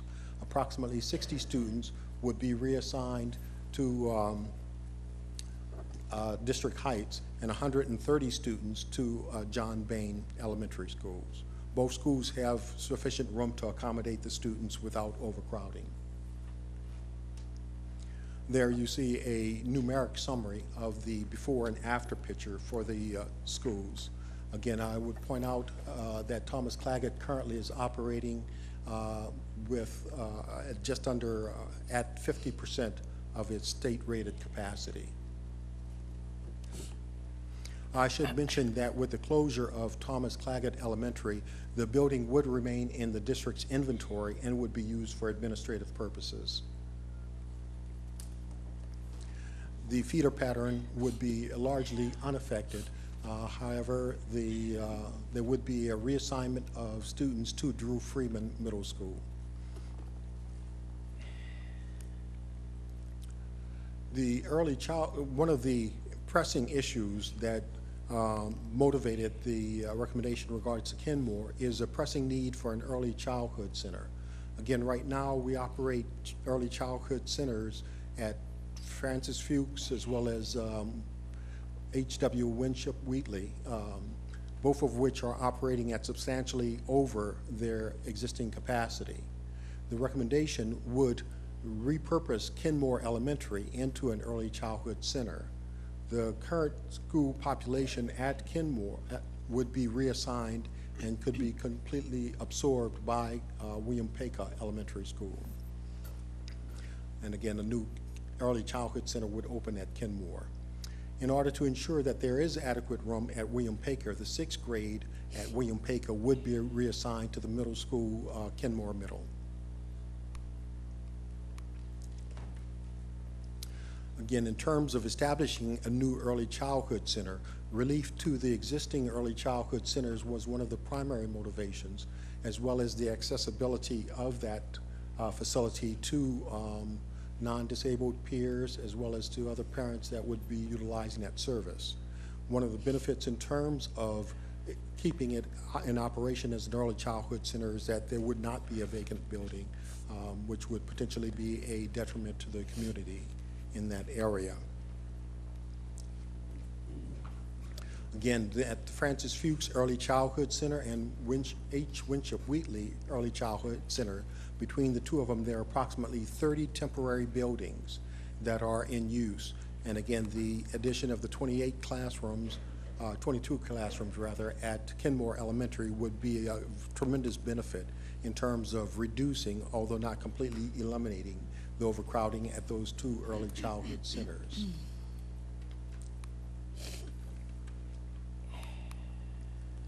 Again, the positioning of Kenmore Elementary is also advantageous from a geographic standpoint, and as far as it lies between those two early childhood centers, and thus makes the realigning the boundaries, again, somewhat easier in terms of reducing travel time for the children that would be bused to that location. Again, in the slide here, I'm showing the before and after circumstances for the schools. Again, you'll note that Kenmore Elementary School is currently operating at approximately 55% of its state-rated capacity. Its enrollment as of September 30th was approximately 223 students, which made it the second lowest enrollment for an elementary school in Prince George's County. Again, the William Paker Elementary School was also underutilized at 69%, and reassigning the Kenmore population to William Paker would boost its enrollment and thus remove two underutilized schools from the schools list of operating schools. Again, there is additional students that would be reassigned to Kenmore Middle School, which does have some modest effect in terms of overcrowding. But again, given the facility there, we've been assured that the impact would not be substantial on the school's operation. In regards to moving the 6th grade to middle school, there are two very modest proposals that are before you. One of them is associated with the movement of Kenmore Elementary School to William Paker. Kenmore Elementary School currently operates as a K-5 school. William Paker operates as a K-6 school. This proposal would send the 6th grade of William Paker to Kenmore Middle School. The second proposal regarding the 6th grade involves reassigning the remainder of Woodmore Elementary School to Benjamin Tasker and Ernest Everett Just. Currently, they have a split boundary where the middle school assignments are split between the two schools, and Benjamin Tasker receives the students at the 6th grade level, whereas Everett Ernest Just does not. And there are approximately 23 students that are in the 6th grade at Woodmore. This proposal would again eliminate the 6th grade and send those students to Ernest Just as 6th grade students. Before you, you see a schedule that was proposed for general public information as part of the Educational Facilities Master Plan.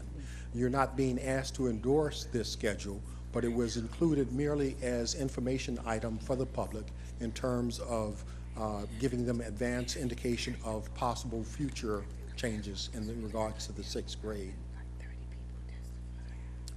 I mentioned that there were a number of minor boundary changes.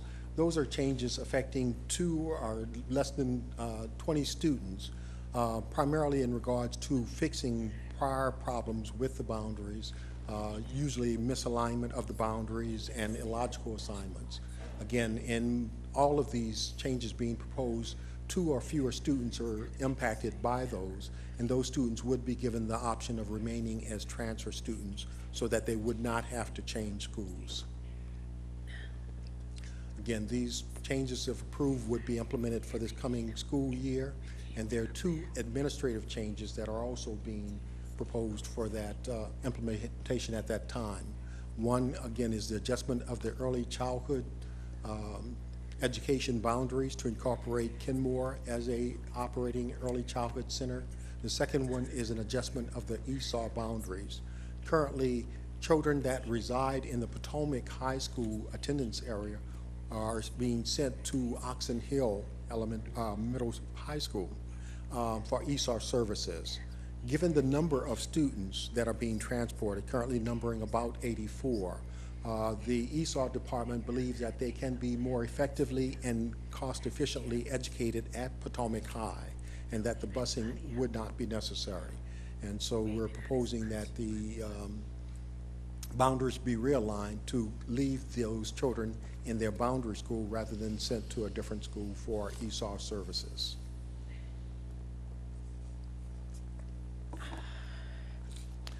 Map showing the proposed, the potential realignment of the early childhood center boundaries, and also, again, information that was provided to the public in terms of soliciting comments for them. With that, I would then welcome any questions that you have regarding the proposal. Thank you very much, colleagues. We will stand for questions at this time. I have Ms. Boston. I assume Ms. Jacobs, you're on the list. Ms. Boston. Good evening. Thank you. I have a couple of questions. One of them, what would be the cost of transferring students that live in the neighboring of Kenmore Elementary School, neighborhood kids, to I think they're going to William Packer, if I'm not mistaken, or are there other schools or just that one school? Just that one school. Okay. Again, we don't have a precise cost estimate. Right now, I believe approximately 30% of the students, and again, I stand to be corrected, in terms of our walkers. In terms of reassigning them to William Packer, there would be bus services that are necessary. That would be accommodated primarily by extending existing bus routes to serve William Packer. Again, we don't have a definitive cost estimate in terms of the incremental increase that might be experienced there. Right, because Kenmore is kind of like a neighborhood school, so kids are really attending that live in that area. Right. And if they were walkers, then the majority of those kids will have to be bused. Am I mistaken? You are correct in as far as the, and I just want to refer to the actual numbers so I don't misstate the fact. And I apologize. I thought we had the transportation numbers on the slide. We do not. But it was my belief that approximately 30 to 40% of the students were walkers. The remainders were already on a bus. Okay. I mean, I understand. I think it's one, you got to balance it, because right. Even with the overcrowding in our other early childhood centers, you know, that's a transportation cost as well, trying to get them. So, you know, I know it's hard for us to try to make a good balance as far as transportation costs, because we're still incurring it either way. But I'm still concerned that the neighborhood kids, how many kids, and is that going to increase the cost of transportation? The other thing that's concerning me is the overcrowding at Kenmore Middle School. It was already overcrowded, and then we're proposing to really overcrowd it by what is that, about 89%? Right now, the school is operating at approximately 106% of its state-rated capacity, 6% over its estimated capacity, and this proposal would increase that overage to 12%. Again, there is room in terms of using temporaries to mitigate the impact of that. And again, as you note, that some of our middle schools are increasing increased enrollments, and we're seeing that effect in multiple locations. Yeah, but we're just about doubling the overcrowding with if I'm looking at your chart correctly here, That's correct. It is doubling in terms of percentage terms, and the actual number is on the order of about, I want to say 45 students. I want to interject a little bit, just because I have the projected enrollment for Kenmore for next year at 759, which puts it at 98%. They have 7 temps there currently, which brings the capacity down to 80%. So We have 7 temps? Yes, we do. Whoa. So how's that going to increase the class size? What is going to be, because I'm always concerned about our middle schools, because that's where we're having most problems as far as, academically getting our kids where they need to be in that middle school. And to put that much overcrowding in that one middle school, it really concerns me. I haven't seen, we might have presented this before, but the numbers, looking at it now, looks a little bleak to me. Of course, we'll move staff with students, as we do with all of our enrollment. So as we increase the number of students, we will also increase the staff.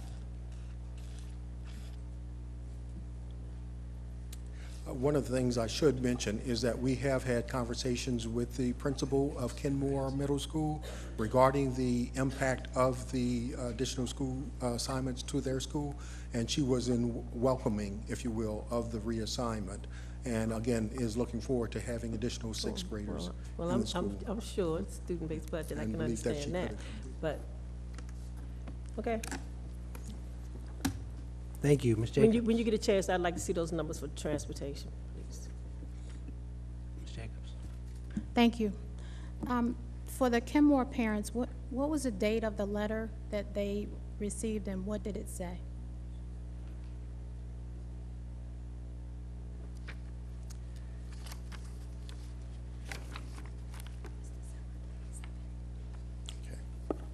The letter was mailed on the 27th of December, and again, there were several letters depending upon exactly what the address was.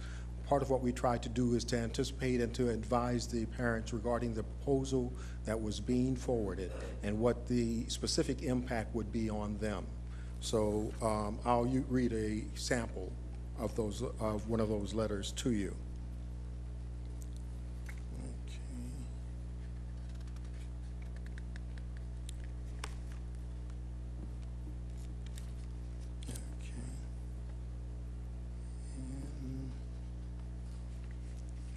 Okay. The letter reads, in October 2014, Prince George's County Public Schools had a series of public forums to discuss potential changes to boundaries, grade configurations, and programs. Public input on these potential changes was received through the public forums, an online comment form, emails, telephone calls from parents, students, public officials, and community members. Based on the input, the Chief Executive Officer, Kevin Maxwell, PhD, has recommended several changes which, printed in bold, if approved, may impact your child's school.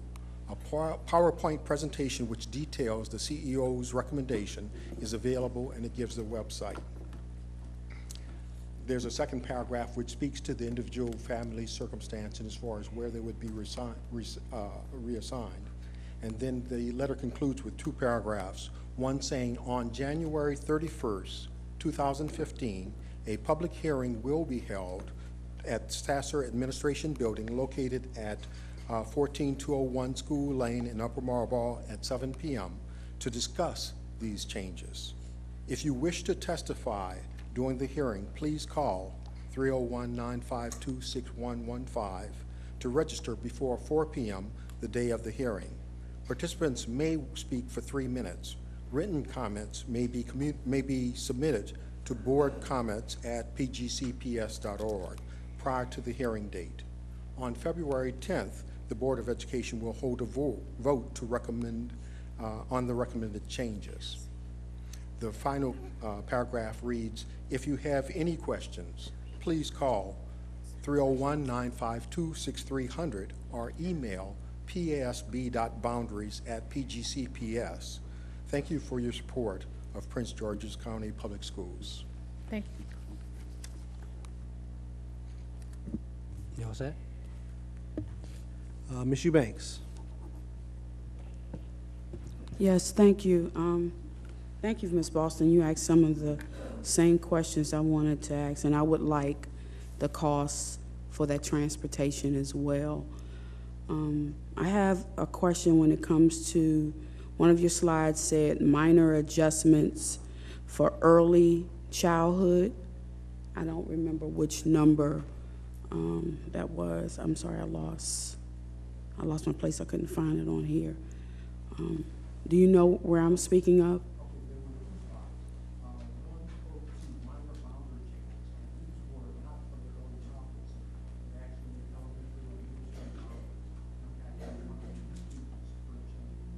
Okay.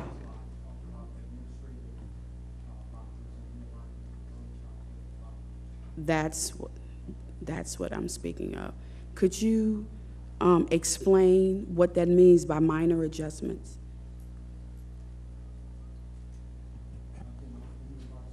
Childhood Center? Yes. Okay. Right now, every address in Prince George's County is assigned to one of the 3 operating early childhood center, Francis Fuchs, Chapel Forge, or to H.W. Winship Wheatley. Okay. By introducing a 4th early childhood center, which we're proposing to do as Kenmore Elementary, we would realign the boundaries to reassign some addresses to that location, and that would become the destination of choice for participants in the early childhood program. Okay.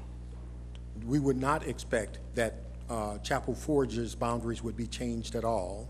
We would anticipate reducing the boundary for both Francis Fuchs and H. Winship Wheatley in terms of reducing their size and having the reduced area reassigned to Kenmore Elementary, thereby reducing transportation costs for and the travel time for those students. So what would that speak to for families who have their kids? Would they be mandated to now move their child from one early childhood place to another? There are some families, a limited number of families, that may have that impact. Because of the age that the centers serve, most of the participants are 4 years of age. At 5 years of age, they are assigned to their neighborhood elementary school. And so there is naturally a substantial turnover in the population of these centers on every year. It is only those students that are currently 3-year-olds and lie in the changed area that potentially would be impacted. Is there some way, if that parent decided that they did not want to move their 3-year-old, because you're talking about a 3-year-old who is already trying to form friendships and everything else and trying to learn, and you're going to pick them up and move them somewhere else? Is it a possibility where they can apply and stay where they are? One of the things that the special education department does in terms of making assignments for not only early childhood center, but any special education program, is that they account for, again, the before and after services that a child uses, and they take that into consideration in the school assignment. So the assignment is not purely based on residence, and thereby, if, again, it would substantially impact a parent, they would have the opportunity as part of their IEP review to discuss and request remaining at the original early childhood center. Okay.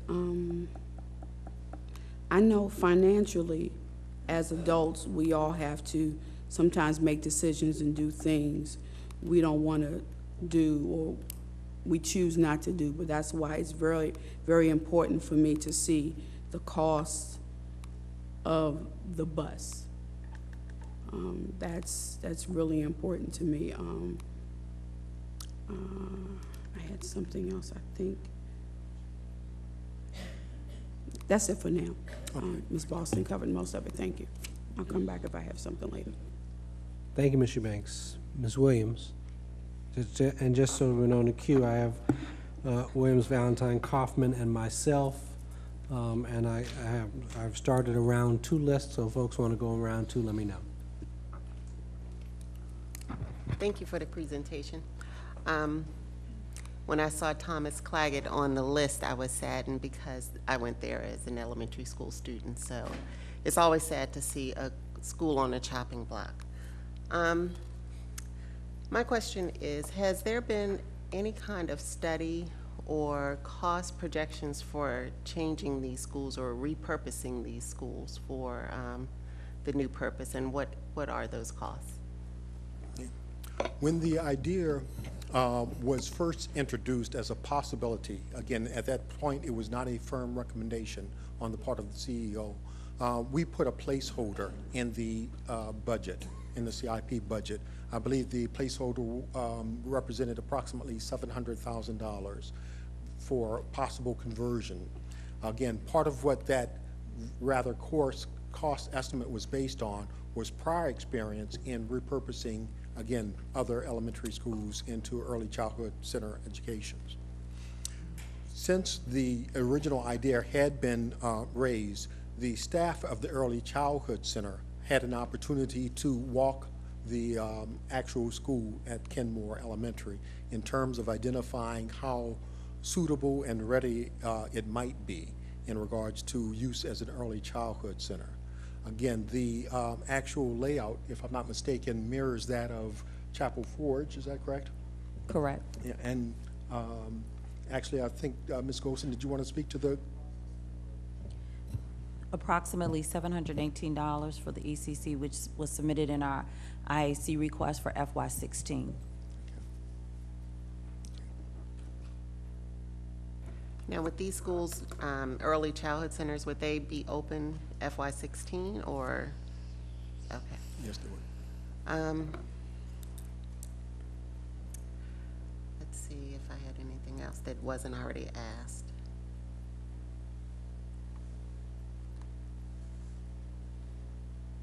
No, that's it. Thank you, Ms. Williams. Ms. Valentine, no. Okay, Mr. Kaufman, I will see when he comes back, so I'll let me jump in for a couple of quick questions. One, just kind of a real quick summary, if you can, for me, about our kind of new move to kind of go away from K through 6 and go more K5 through K8. How many schools are kind of currently in that situation, and what our plan is. And just a quick word about why.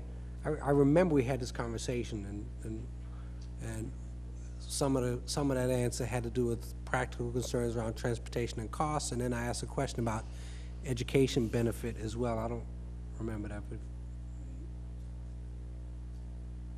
I don't have the total number of schools in front of me. I know on slide 16, these are the remaining schools, and we've provided a projection of when we'd like to look at the remaining schools moving their 6th grade to middle schools. So to make clear, so we say possible, and this on that list on slide, I'm on 16 now. Possible proposal by FY16-17. Those are all K6 schools that are being projected to go to K5. That's correct. That's that correct. we have not presented to the board yet. Right. But we've This we've is just created a possible plan for multiple years, so no one will be blindsided. Right. And so this represents, in the list of, for possible for SY 18-19, essentially that would represent, if we did everything like this, all of our elementary schools would be K5. Correct. Okay, all right. Thank you, I got that. I want to also go back for another piece of clarity around Kenmore Middle School and the overcrowding issue. I wasn't clear with what you said, but it sounded like there are current plans. When we look at this slide and it says we're going to be 112% over enrolled, that the projections might be different, and it could be that it could be better than that. Is that how I understood it? Could you explain that again for me? So the presentation that was presented here was the data that you see is before the projected enrollment numbers, which were issued on February 3rd. And those numbers show that for Kenmore, projected enrollment will be at 759.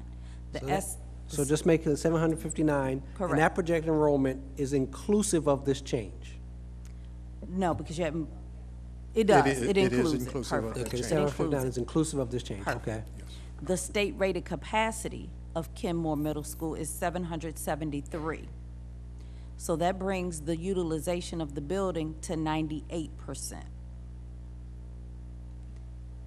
The site, you ready for me to keep going? No, because so long. So Okay. the state rated capacity is 773? Correct. Okay, but in the slide, it says we have 740 and we're over capacity. Where are we? My math ain't great, Kenmore. but it's not quite that bad. Kenmore Elementary. I don't see state-rated capacity on yours. So if I read that, I would let's assume see. that state rated capacity was 695, if I read that correctly. And that is, Right. that is correct. One of the things that you may be aware of is that there's a master plan support project which is currently re-examining our schools throughout the school system, including reassessing state-rated capacity. Again, the information, those have not been officially revised at this point. I don't have any changes to the state-rated capacity of Kenmore. And what I have is the official state-rated capacity, not the revised based on the utilization study. It is the official. So that information there is incorrect. Right. Correct, Right. that's So that sounds incorrect. wrong. So, Correct. So, and so, right now, today, there are 9 temps? There are 7 temps. There are 7 temps. Correct. And, With those 7 temps, that brings us to an 80% capacity. so including the 7 temps, which we're. Correct. And we are, I assume, anticipating that those temps would still be in use. Yes, next they year. could be, but I also just sent to the associate students a recommendation to remove 2 of them, which would still bring their capacity to 83%. Right. Oh, so next year there could be 5 Correct. temps, so we'll have 2 less temps. Okay, all right. All right. I think that's all the questions I have. Ms. Mundy. Thank you. Dr. Kaufman, you're next. You lost your place, man, when you were. Thank you. I just had a question about the revision in middle school, the grades from 6 through 8, 7 and 8, and a move to go to 6, 7, and 8. And I guess I just want to kind of understand the rationale to moving to that model. We have several middle school models. We have the academy model. We have the, like I said, 6, 7, and 8 model. Then we have some that is 7 and 8. And we do have the schedule here of planning to have them. Is it just to be more consistent? Is there research that suggests that this 6, 7, and 8 model produces better outcomes? I guess I'm just trying to understand why this push and this plan to change the model, or to have these schools, 6th grade, leave these schools. Several schools in District 7 are affected. Barack Obama was one of them. That was quite controversial at the time, but there are others that I see as possible proposals moving forward. So I just kind of want to understand the rationale behind that. Our Research and Evaluation Department conducted a study several years ago that showed that our students perform better when they're in the 6, 7, 8 configuration versus being in the middle school for just 2 years. So what was it in that research that was the linchpin that they performed better? Was it being among older students? Was it? I can't remember all the components, but I'll be glad to request it and provide it to you. Thank you.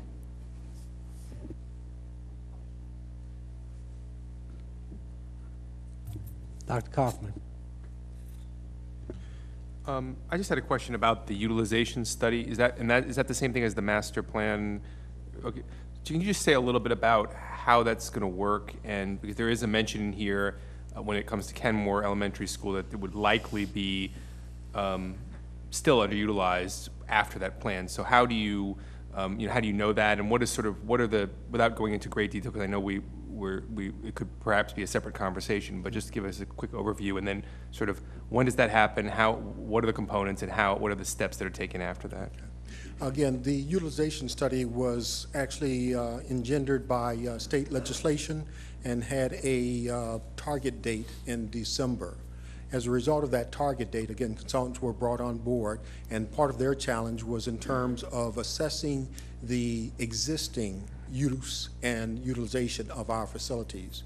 So they did not include in their analysis any proposed changes. So they looked at Kenmore as it presently exists today, along with its population as of today. Again, they also collected fundamental information which would allow us to reassess the capacity in different uses or with a different student population. That reassessment would not occur until, again, later this spring. So what information are they collecting that we wouldn't already be collecting and that would be fed into these analyses that we're talking about, you know, related to these changes? One of them is really much more detailed than we presently have. Part of what we have is a normal cycle in terms of reassessing how a facility is actually being used, in terms of whether or not a classroom has been repurposed into a office, for example.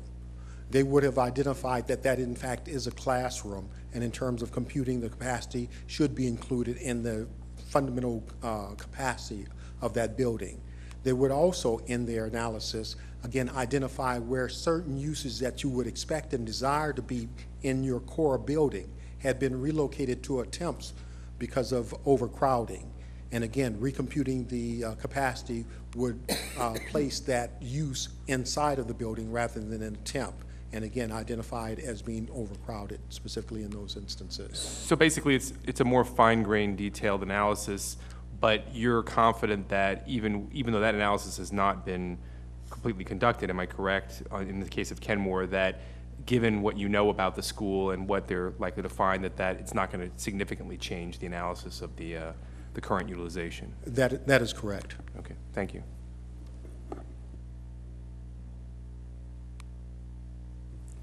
All right, we have a couple around two. Ms. Jacobs. I guess we might should go to whoever else had to speak, but, you know, I was thinking when I read this a few weeks ago and then today again with it being on the board agenda, that it's my opinion that the board really doesn't even have authority to vote on this issue. Under the legislation relative to the CEO and that particular law, under the superintendent's authority, it gives the superintendent full authority to make decisions about boundaries. And it specifically says that if a motion would be to reverse the superintendent's decision as opposed to voting for it. And that's one of the reasons I asked the question about what the letter said, because I think the letter, I heard him say if approved, but I didn't hear him say it said if approved by the board, and I don't know if that was intentional or not. But that being the case, that's my assumption. That being the case, I don't think that the board has authority under the new provisions of the law to approve this particular thing. If there's a difference of opinion, I would ask to separate the question of school closures and the movement to the fifth grade to sixth grade. You know what I mean? Mm-hmm. That being, and I would also suggest that we may not even have authority on that one. So yeah, we were having a discussion about this for clarity a while ago, just to be clear. So Ms. Battle, what? If you all wanted to take an action to prohibit it, it would take 2/3 of a vote to stop it. Right, that's my point, is that there is a motion to approve would be, in my opinion, you know, okay for the superintendent if that's what the board wanted to do, but I don't think it's needed. Right, so what I would recommend in this case, because we do this on a pretty regular basis for a whole bunch of other things that fall under this purview, is we take a vote to support. If that vote to support were to fail, then the next step to be would then to see if there was a motion to oppose, and there would be a 2/3 majority required. But I think that your point, well, it could be considered technically valid. There are probably dozens of things that we've already voted on that fall under this purview, that if we were to fail, if the vote were not to pass, we'd have to then flip it and go. So I would propose that we move forward to a vote, and if the vote to support doesn't pass, then we go back and see if we have 2/3 in order to make the next step. Ms. Battle, is this basically the way we've been conducting business already? Exactly. Okay. I disagree, but go ahead. That was okay. okay. I stated my disagreement. Ms. Williams? I want to thank you for opening the door to talk about Akaki Academy, since one of the participants in the meeting brought it up.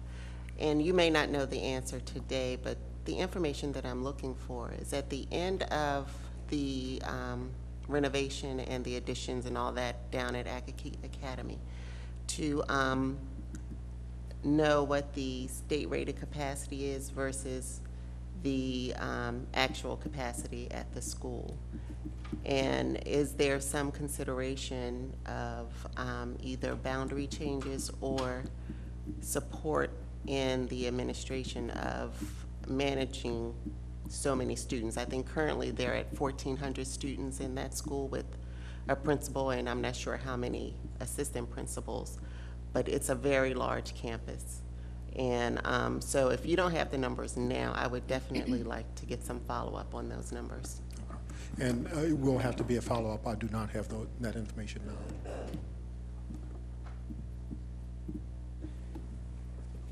All right, colleagues, I see no other speakers, so that will conclude the presentation part of this. Thank you very much for your time and for taking that time to go. What I want to do is, again, before we go back straight to second readers, unfinished business. I'll yield the floor to Dr. Maxwell for an introduction of items 8.1 through 8.3 under governance second readers. Where's Dr. Maxwell? You have to do it. Right. Items 8.1 to 8.3 are on the agenda for approval of the changes to the school boundaries and grade structures, Board Policy 9354, and the Prince George's County Public Schools' new vision, mission, and core values. Thank you.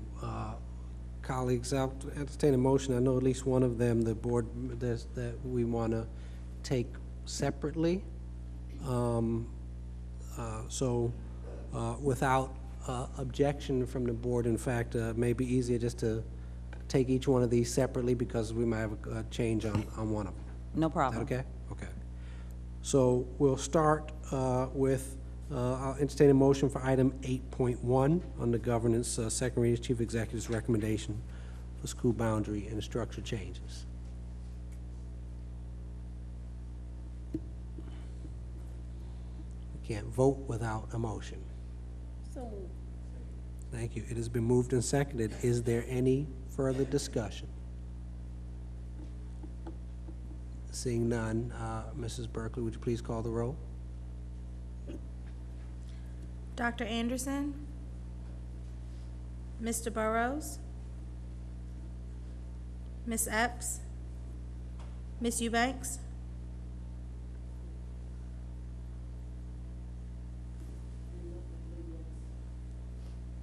Ms. Hernandez? Yes. Ms. Jacobs? No. Dr. Kaufman? Yes. Ms. Mundy? Ms. Quinteros Grady?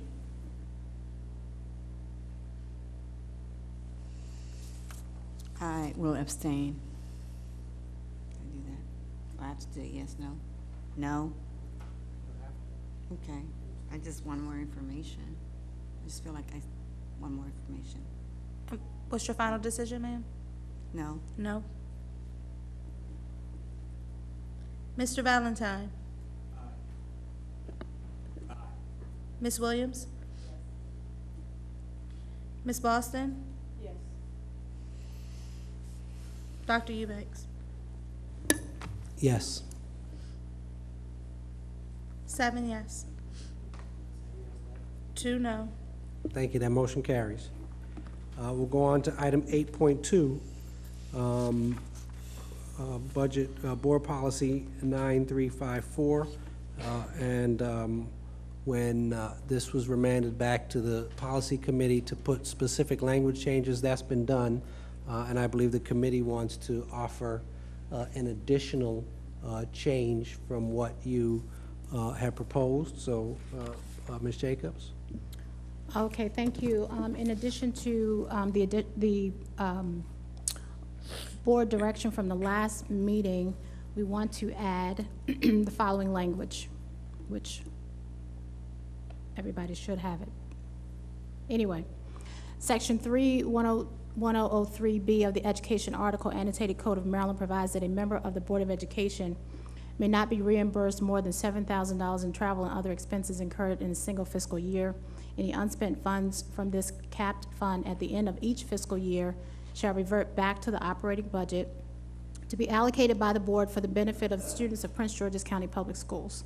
Contributions to any one or group of schools made by the board is appropriate as long as the contribution provides a benefit for students and/or schools and uses operating funds derived solely from unspent expense funds of the previous fiscal year.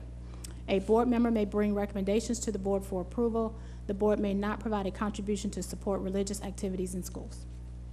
And that's a motion. May I have a second? Second.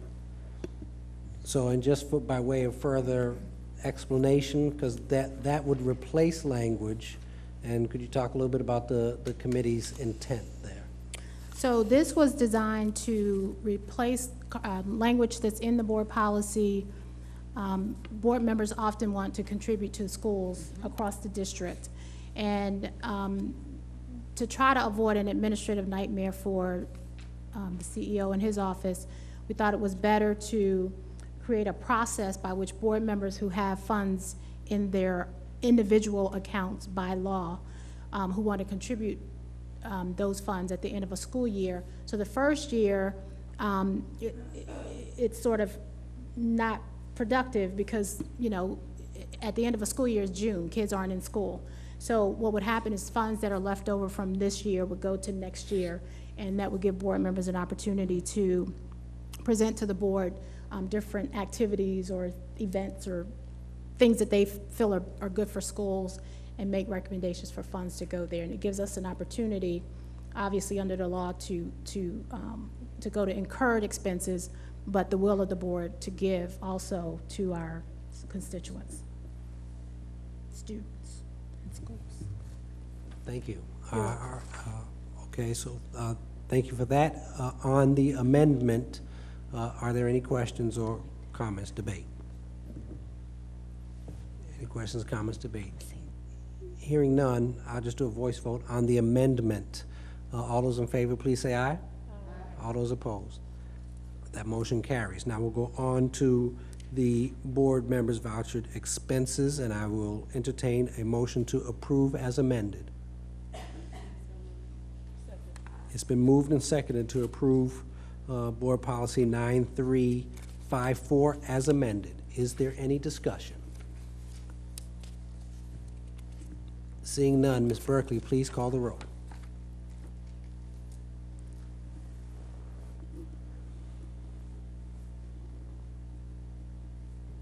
One second.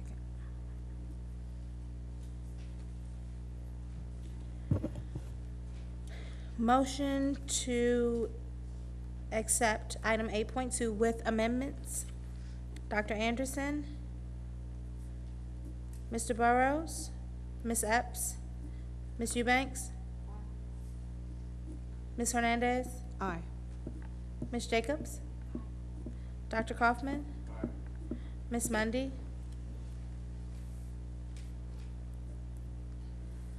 Ms. Quinteros-Grady? Aye. Mr. Valentine? Ms. Williams? Ms. Boston? Dr. Eubanks? Aye. 9 ayes. That motion carries. Thank you very much. Item 8.3, I'll entertain a motion to approve Prince George's County Public Schools' new vision, mission, and core values. It has been moved and seconded. Is there any discussion? Let me just say, of all the things that we talked about today, this is perhaps the most powerful and impactful, and I thank folks for the time and effort that they put on this. And seeing no other discussion, Ms. Berkeley, please call the roll. Dr. Anderson? Mr. Burrows? Ms. Epps? Ms. Eubanks? Ms. Hernandez? Aye. Ms. Jacobs? Dr. Kaufman? Ms. Mundy? Ms. Quinteros-Grady? Aye. Mr. Valentine? Ms. Williams? Ms. Boston? Yes. Dr. Eubanks? Yes. 9 ayes. Thank you. That motion carries. I'm going to try to plow through as quickly as I can. I know at least 2 board members are going to be leaving. That will leave us with 7, so we'll have enough to conduct business, but not by much. So I'm going to whip through these first readers and at least get to entertaining executive session. Is that okay? So I'm going to yield the floor to you, Dr. Maxwell, for an introduction of item 9.0 under first reader. Thank you, Dr. Eubanks. Item 9.1 is on the agenda as a first reader, requiring no discussion. May I have a motion to accept item 9.1 under new business first reader? So moved. May I have it's been moved and seconded. All those in favor of accepting this item as first reader, please say aye. Aye. All those opposed? Thank you. That motion carries. We're finished with that. Follow-up items. What I'm going to do is I'm going to go, oh, you want to do follow-up items? Ms. Jacobs. I just wanted to make sure Ms. Berkeley was, caught my comment and request for the breakdown of county-funded projects compared to state-funded projects to include, correct, to include the planning, breakdown of planning and final, the difference between planning money and the final approval of the project by the state.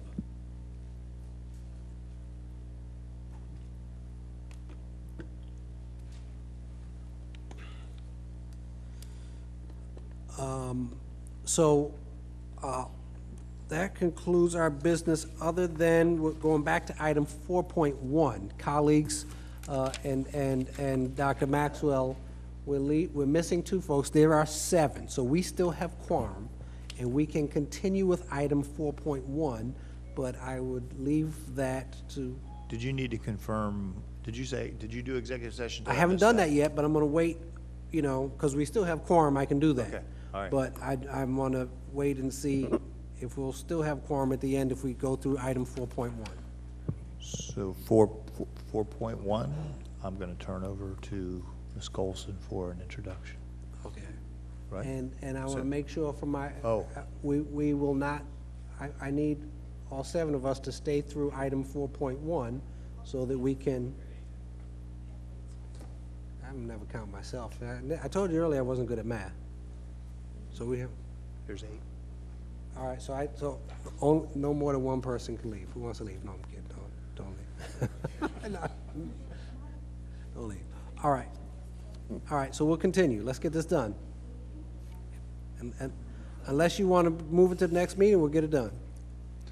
No, I think we've asked our employees to first delay from the day to the night, and now they're sitting here almost till tomorrow morning. I just as soon let them off the hook. Right. None of them, Ms. Colson? they wanted to stay this late. I could tell. I can tell they're enjoying themselves, Dr. I Eubanks. can tell how excited they are. Hi, good evening. The Division of Supporting Services is comprised of 5 departments and oversees approximately 3,600 school system employees. The work of this division supports the 5 pillars of the Coherence Framework and works to ensure that we provide a safe, healthy, and welcoming environment for students, staff, and community, while we efficiently and safely transport students and provide nutritious meals daily. Tonight, you will hear from the directors of each of these departments. A summary of their initiatives for the 2014-2015 school year will be shared, as well as just 3 of their performance measures that captures only some of the areas that we focus on in this division. Please note that even though only a few measures are shared here today, the work of the division requires that we monitor a variety of metrics that move our district forward to meet the challenges of the 21st century and to ensure that we are great by choice. Without further delay, I present to you the Director and Safety Officer for the Division of Supporting Services.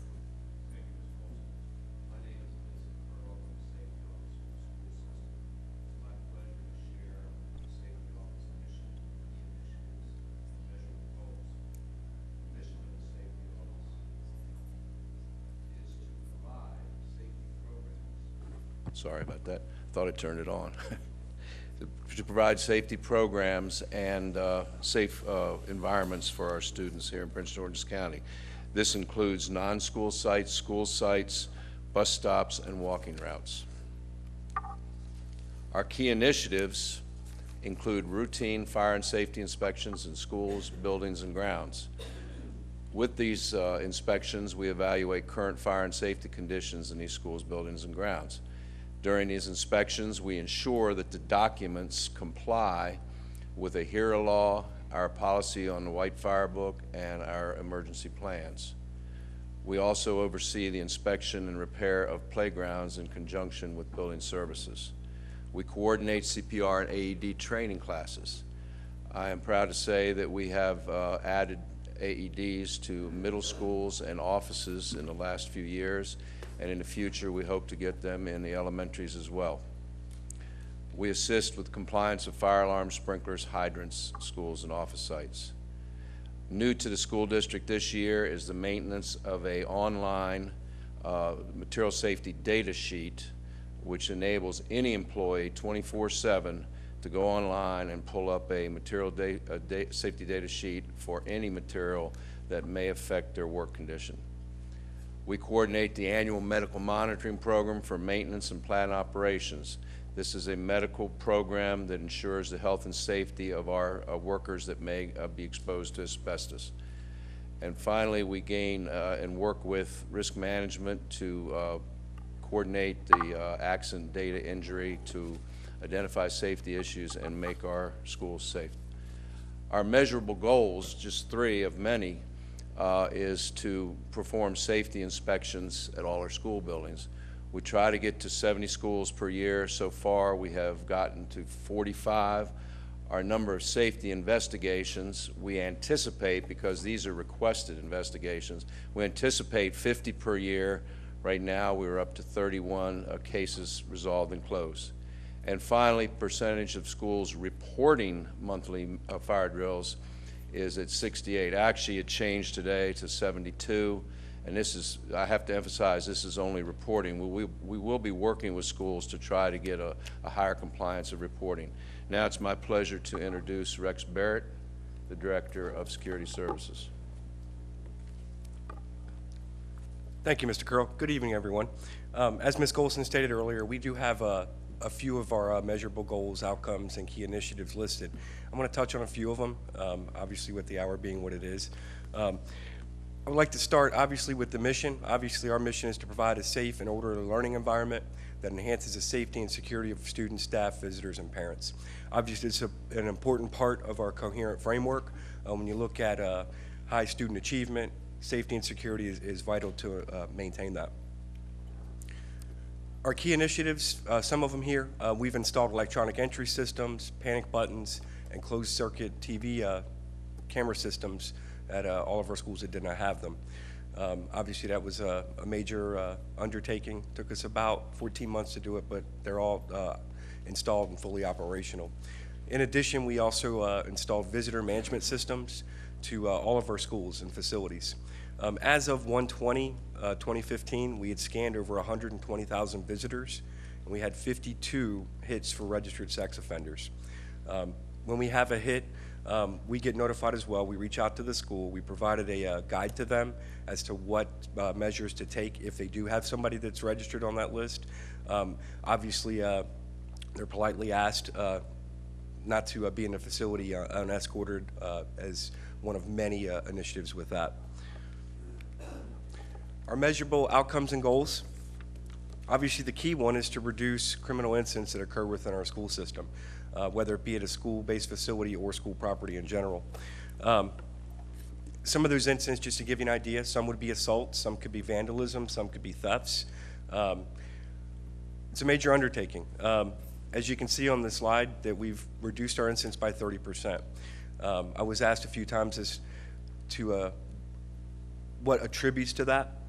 And when you look at the comprehensive plan that we've done systemically, when you look at lead investigators, supervisors at the schools, when you look at uniforms, when you look at the physical security installations that took place, and then when you look at the teamwork at the schools themselves, the principals, administrators, PPWs, community groups, when you look at community diversion programs, all of that is attributed to a decrease in what you see up here. Another was arrests. 2 years ago, to give you an idea, when we looked at our school-based arrests, we were over 1,000. Obviously, that was a very high number. So one of our key goals was to bring that down. Last year, we brought it down 26%, and this year, we're down another 30%. So we're going to hit about 450 or so this year. So when you look at what it was 2 years ago, it's a significant decrease. We've increased our camera systems to 5,500 active cameras. We still have a few admin buildings that we're doing, so that number will go to about 650 by the time we're done.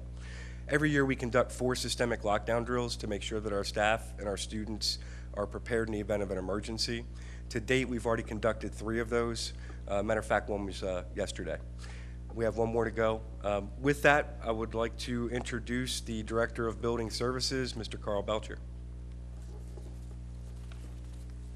Thank you, Mr. Barrett. Good evening, everyone. Our mission in building services is to provide a clean, healthy, and safe working environment for students, staff, and the community. Rather than go through all the things necessary to accomplish this mission, I just want to focus on 2. One is the second item, that is to provide uninterrupted use of all facilities supportive of highly effective teaching. This involves being proactive rather than being reactive. And I'm going to explain more about this when I discuss some key initiatives. The second item I want to focus on is effectively and efficiently protect the asset value of all facilities and equipment while conserving energy, water, and resources. Our focus here is being energy efficient and protecting our environment. We're involving our recycling office. We're bringing in energy professionals from the outside, as well as involving our maintenance personnel. We have several key initiatives, and I'm just going to focus on a few of them. The first is continuing implementation of Health First cleaning system. Health First cleaning system is a team effort to ensure that basically no spot is missed as far as cleaning. We employ a comprehensive task list of items to be accomplished and a rigorous schedule to get those things done. It also involves the use of green cleaning products as an alternative to our basic cleaning products. We also are implementing facility usage and preventive planned maintenance modules in school do. With facility usage, our community will be able to seek approval and from online. Basically, this will allow us to free up some resources in our central offices. It will also allow us to schedule custodians. It will also, in the future, give us the ability to tie into our building automation system. We are starting pilots in 3 schools for facility usage, and I will touch on that later as well. The planned preventive maintenance module is a proactive approach where we grease, oil, tighten, do preventive maintenance things to keep everything running instead of responding to mechanical failures. This is going to reduce overtime, and it's definitely going to extend the useful life of the equipment.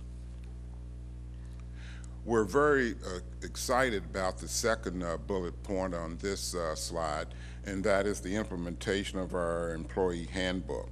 With this handbook, we will provide in one central place all the rules, regulations for our employees, and will also provide resources available to them. Currently, our employee handbook, the draft of it is being reviewed by our Employee and Labor Relations Office. Beginning in next month, we're going to roll out an online building services customer satisfaction survey. This is going to be a short 5 to 6 question survey following the strongly agree, strongly disagree format. It's going to be sent out weekly by key staff to those people they have come in contact during the week. It's going to be simple, to the point. We expect a great response and completion rate. In terms of measurable outcomes, by June 5th, 2015, 40 schools will be fully implemented in the Health First cleaning system. We are proud to say that currently we have 27 schools. We've implemented 3 schools since this slide was prepared. We expect that by June 2015, 100% of building supervisors will be trained in the green floor finish management system. Due to training that we conducted last week, we're currently at 85%, as opposed to the 12% when this slide was presented. We are also tracking the percentage of open work orders that remain open beyond 25 days will be reduced to 50%. Currently, we're in the 80% range. There is some data cleanup necessary that will reduce this figure significantly. We expect this data cleanup to be completed by next week. This data cleanup includes completed work orders but not closed, those work orders that are duplicates, those work orders that are void, that are not work order scope. We're also working with procurement to speed up the purchasing process. Next, I'd like to introduce to you Ms. Lori Carter Evans, our Director of Transportation. Thank you, Mr. Belcher. Good evening, everyone. Our mission in a nutshell is to deliver efficient, safe, and timely service for our students. In order to achieve our mission, we have some key initiatives and performance measures we are implementing. A few of our key initiatives are displayed on the screen for your review, and I will highlight a couple of them. We are partnering with the Prince George's County Police Department to prevent motorists from passing our buses when they are loading and unloading our students.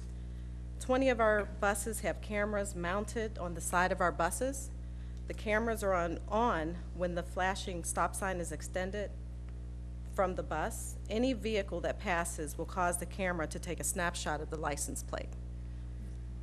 Another initiative that we're proud of is that we have involved our internal Spanish-speaking stakeholders in providing training to our employees. It was impressive this summer to see our drivers and bus attendants enthusiastically repeating Spanish phrases during our back-to-school in-service.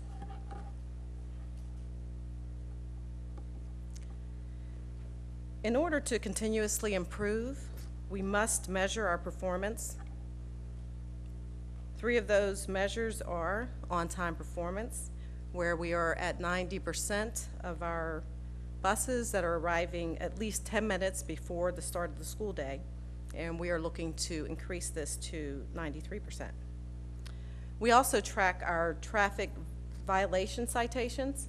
In FY14, we found that 193 citations were issued to our department, and so far in FY15, 82 citations have been received. We're looking to reduce this number by 15%. So we feel we're headed in the right direction in most cases and should meet our reduction target. We're also tracking our preventable accidents. We track all of our accidents, but we're specifically looking at our preventable accidents. In FY14, we had 217. FY15, we have 84 to date, and our goal is a 15% reduction. And just for clarification, a preventable accident is one where a driver could have taken measures to prevent the accident from occurring by stopping, slowing down, or pulling to the side. So this concludes my portion of the presentation. Now I would like to present to you Ms. Joan Shorter, Director of Food and Nutrition Services.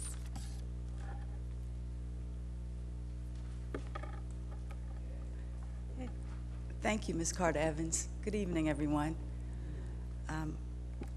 The mission for the Department of Food and Nutrition Services is simply to provide meal service to all of our students. Over the past couple years, we have expanded our service to include offering meals to community organizations with after-school and supper programs. Some of our key initiatives are listed above, but I'd like to highlight two. One is near and dear to our CEO, Dr. Maxwell, who is a strong supporter of school breakfast and very much supportive of the food service department, increasing the breakfast participation in our schools. One way of doing that is to increase the number of elementary schools offering free breakfast in all of our classrooms, as well as looking at alternative delivery methods in our secondary schools so that we can get more high school and middle school students to have breakfast. Another area that we're focusing on this year as a key initiative is our implementation of our software module. Inventory software module that will assist us with our menu planning and our ordering practices in our schools.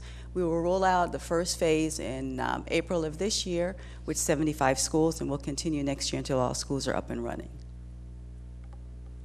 Our measurable outcomes are many, but I'd just like to highlight these. In regards to meal participation, we look at those with the recent changes in the meal pattern requirements and all of the media hoopla around the changes. We were able to increase participation across the board in all meal types. Especially if we look at the breakfast, the farm's breakfast participation has increased tremendously, and that's part of our efforts to increase classroom breakfast feeding. Our meal benefit applications, we find that we have more families that are utilizing the online applications. We far exceeded our expectations from last year, from 16,000, a little over 16,000 households to over 44,000. The other area that we look closely at is our revenue.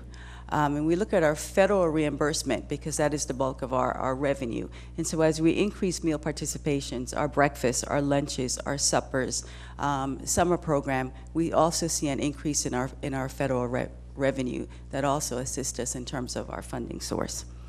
So we will continue as a food service department to increase participation, to work closely with schools so that we can have more students participate in the breakfast program. So at this time, I'd like to turn this over to Ms. Sarah Woodhead, our from the Department of Capital Programs. Thank you. Good evening. And I'm the last in the line here.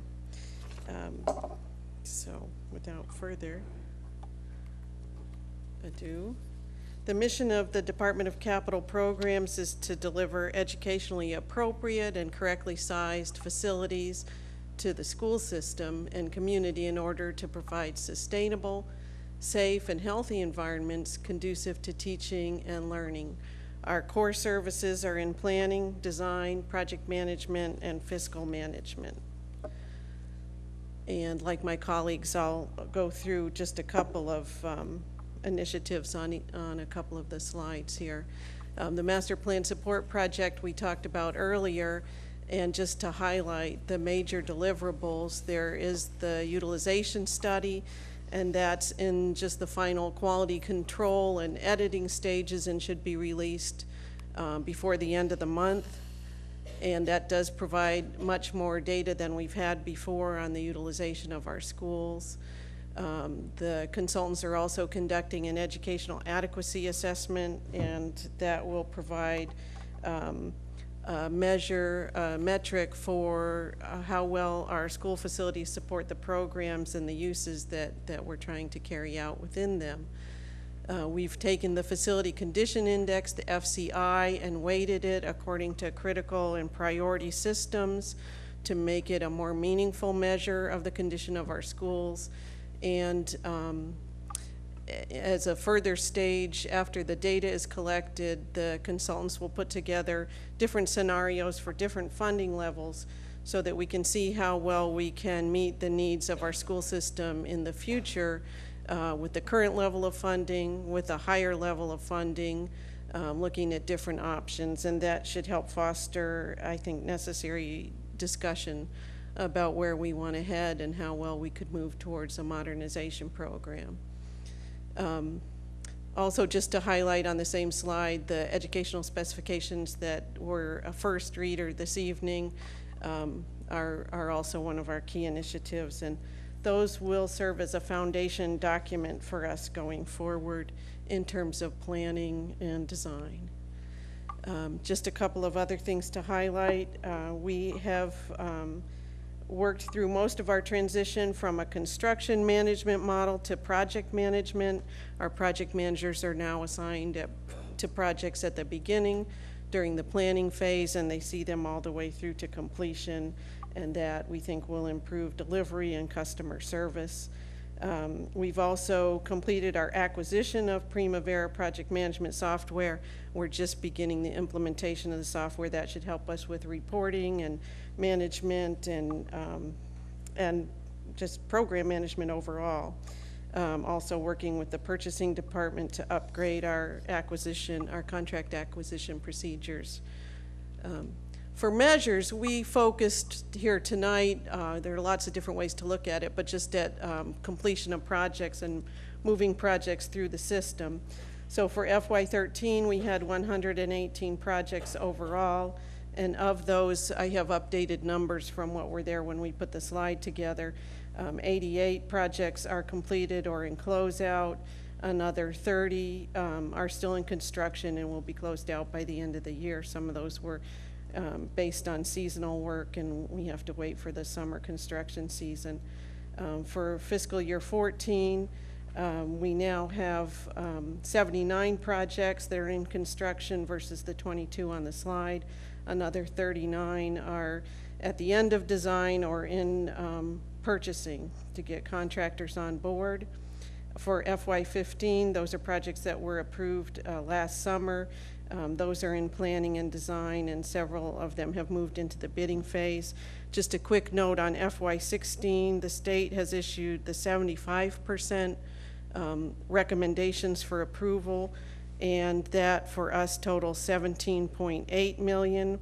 It looks likely that we'll get a little bit less than we did last year from the state. We had a meeting with the county on the CIP, and they are working to get us a number comparable to what we've had for the last few years. So the county at this point is looking like they'll be able to hold up a more typical level of spending. So that concludes the presentation, and we're here for any questions you may have. Wonderful. Thank you very much. Doesn't matter how late it gets, we always have questions. I have in the queue Kaufman, myself, Ms. Jacobs, and Ms. Williams. Dr. Kaufman. Thank you, and thank you so much for all of you for sticking it out with us. And there's a lot of great, yes, thanks. There's a lot of great information in here, and especially, I'm especially pleased to see all the measurable outcomes. I think that's really, really helpful data, and hopefully we can continue having that in all the presentations we receive from departments, because it really gives us a sense of how we're progressing. So hopefully that lifts your spirits a little bit that you had to stick it out. And I'll also lift your spirits by saying I had many questions, but I'm only going to ask one follow-up question so we can get out of here relatively soon. To Mr. Curl about the fire drills, the monthly fire drills. You partly answered it already, that this gap between how many schools has done it and how many that we want to accomplish is partly due to reporting, but it sounds like there's still some folks who are not necessarily doing what they're supposed to be doing. And so my question is just, how can we make that, I mean, it seems like a relatively easy problem to solve, which is just to say, you guys need to be doing fire drills every month. How can we get that that information out or order out to the principals? It's a very good question. Yeah. The schools are doing the fire drills. Okay, that's not the issue. The issue is in reporting. And some of it is that they're reporting to places other than the safety officer. We've initiated a program starting next week, as a matter of fact, where we're actively going to call the schools and let them know if they haven't reported and say, would you please send it in? And I think we can solve it very quickly. Okay. That's great to hear that it's not a question of actually doing it, it's just a question of Right, communicating. yeah, they're good and well-schooled on doing the fire drills. It's just the reporting could be better. I agree with you. Thank you very much. And actually, Dr. Kaufman, it's me over here. I just actually, when I heard that, I asked Ms. Golson to give me a list of the schools that haven't been reporting, and I'll have a little involvement there myself. Thank you. Appreciate your help. That's great. All right, so I'll go next, and since it's about bedtime, I'll tell a fable. And it's one of my favorite ones, and it's about a priest goes up to three folks who are doing the same exact work. He asked the first one, what are you doing? He says, I'm making $20 an hour. He asked the second one, what are you doing? And he says, I'm laying bricks. And he asked the third one, what are you doing? And he says, I'm building a cathedral. So I say all that to say, I'm so excited to see the ambitious missions that you've offered for us today, but I would propose this. Each and every one of you don't have separate missions. You have one mission. I'm excited about the fact that we just passed it today, and it's on one of my, I still have it on the sticky so you guys can have some time to memorize it. But your mission is to provide a great education that empowers all students and contributes to thriving communities. And I want your staff to really get excited about the fact that when you're driving buses and when you're dealing with food service and when you're dealing with safety, you're empowering our students and you're contributing to making sure that each and every one of them has a great education. So all this stuff that you say you're also doing, yes, that contributes to the mission. So these guys know I've been on my soapbox. When we get this mission, it's one mission.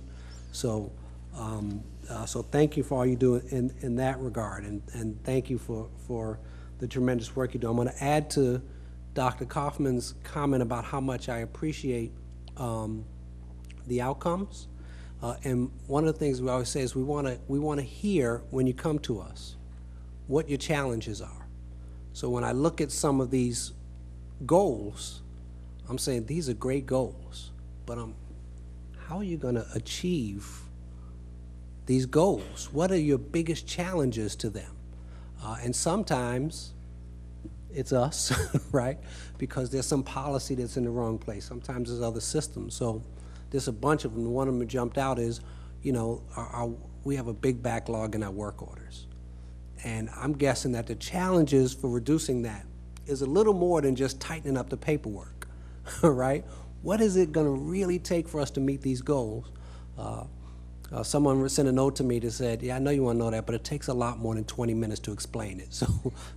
So I get that, but we really want to hear about the challenges so we could help to solve them and contribute to them. So let me start? Yeah, go ahead, absolutely. One of those challenges would be manpower.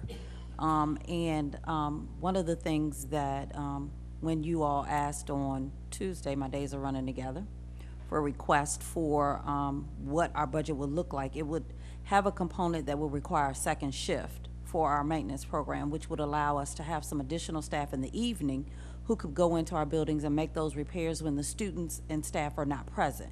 We are limited to some of the things that we can repair during the day because we do not want to impact the delivery of instruction. And so that limits that time. So that's one of the things that we will be listing for you to provide as feedback that you have requested about areas. If we were in an area where we could receive more funding than what we currently receive, that would be one area which would help to reduce the metric of the 25 or more days. So that's an example. And give me more, but not tonight. But I'd love to hear more of that and those kind of examples. Thank you again for everything that you're doing. And I'll go to Ms. Jacobs. Thank you. So first of all, thank you for the presentation and for staying so late. I wanted to first address security. I know Rex worked with the juvenile work group, And I would just say sometimes when people come from a law enforcement background, their perception is somewhat law enforcement driven all the time. And so I wanted to say I appreciate what you've brought to the school district, because you were in that work group meeting saying we're not for arresting kids. And I think that makes a big difference when you're talking about our students and coming from someone with your background. Not that that's a bad thing, that's a good thing. And pushing for uniformity among the security. So at one point in the school district, you just showed up if you were a security person in whatever clothes you were. And I think that's important to distinguish for students that ability. I wanted to commend, well, when you talked about, Mr. Belcher, I think you talked about the clean initiative. I appreciate that. Now, when I saw that the spray bottle, it was green, so I was hoping that also meant that it was green cleaning. Okay, I just wanted to make sure, so I think that's a good thing.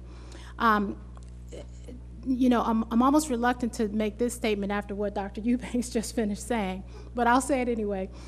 You know, I was thinking about the mission for transportation, and I was thinking about what we heard from one of our bus drivers earlier, and I'm thinking, you know, maybe part of the mission should really be, it's definitely we want to get kids there safely, but to include staff somehow, you know, I know you have your initiatives about training, but to let them know that we also care that they are safe in driving the students every single day. And sometimes, you know, words don't just do that, so I know, you know, I just thought I would point that out in terms of maybe having that be a bullet for what, so they can see that they're also included in that process. Yes, and just to comment on that, we do recognize that our drivers experience assaults in the past, and that we do have less than ideal behaviors occasionally on our buses. So an initiative that we started this year was we're partnering with our security staff, and they are randomly checking some of our buses just to give us some support. And we're also, of course, continuing to train our drivers on how to de-escalate some of the incidents that may occur. And so when that doesn't work completely, then we can also target that particular bus and have our security personnel assist our drivers directly. Okay, thank you, I appreciate that. And then the final two things was, and I guess Ms. Golson might have to answer this question. So we've always had these issues around the bus lots and how safe employees are or not, and I know there was a lot of money associated with how do we bring those up to par. Can you speak to that? You know, the weather conditions, how are they doing? With the weather conditions at the bus lot? And not in terms of driving, but the safety of the drivers themselves and their, the environment that they are in, parking and actually at the lot. At one time, they had no covers and things like that. And the additional temps that were added, that's what she's right. Oh, okay, we have made some improvements to our bus lots, but of course, you know, we'll continue to do that. Mulliken is a lot that we are going to use as our model so that we can, so that once we have the bus lot in the condition that we're looking for, that will become our model, and as we move forward, then we'll continue to duplicate that at our other bus lots. But there have been significant improvements, and we also have the support of Carl Belcher and his team to address some of those more immediate needs at the bus lots. Okay, thank you. And then finally, I would say on the healthy meals, so thank you. I know we were in a meeting and you pointed out, which was a year or so ago, that I was eating celery. I probably should still be doing that. But our students really should have healthy meals, and we still sort of get, you know, try to get them to also think they taste good. But I would just say that I think since you've been here, you've really tried to make a difference in the types of meals and choices that students get. So you should be commended on that. So I just appreciate the work on those issues, and I think that was the last thing. Thank you. Thank you. I have Ms. Williams, Mr. Valentine, Ms. Grady, and Ms. Mundy. Ms. Williams. I'd just like to say that this is my very favorite division, because I understand what you guys are doing, and I love eating food. So, you know, it's just so unfortunate that one incident can ruin everything that you all are doing every day. I mean, we have, you know, so many students that we get to school every day on time, but if one bus is late, if one child is at the bus stop more than 15 minutes, the parent will make it seem like the entire system is broken, and it's not. If one student is uncomfortable in their classroom, you know, they will say, oh, the school is in a horrible condition, and it's not. I understand what it takes to, one, build a school and to maintain a school on a daily basis. It's a tough job, and so I appreciate what you all are doing and what you have accomplished. The one question that I have a lot of questions, but the one question that I think is still on the table is when are we going to hire a new chief for this department? Because Ms. Golson, you taking on that position, it's a lot. So I would like to know, where are we on hiring a new chief for that position? So we, you know, we had a process for interviews and things, and it didn't yield a appropriate selection for us. So we have sort of been doing a more proactive, like reaching out to people that we think would, you know, maybe be a good fit. And we have, I think our next meeting is, I think, the first week in March, which is what, 2 weeks? And if that yields a good possibility, then we'll formalize a process. But we're hoping that it's not going to be too much longer. I mean, we're still, you know, again, doing it. We're just kind of being selective as opposed to just casting a net and spending a lot of time interviewing 20 people and not having the right person. Well, as soon as we can. And I guess, yeah, the other piece, I guess, would be, yes, I think we told the board this a while back, but Monica and I have also split up some of the responsibilities for the folks that you see here, so that, you know, there's, so Monica still has a couple of them, but I have a couple as well. Okay. And one last thing about the food service. We had breakfast the first day of school, and boy, was it a lot of food. I couldn't even eat it all, so.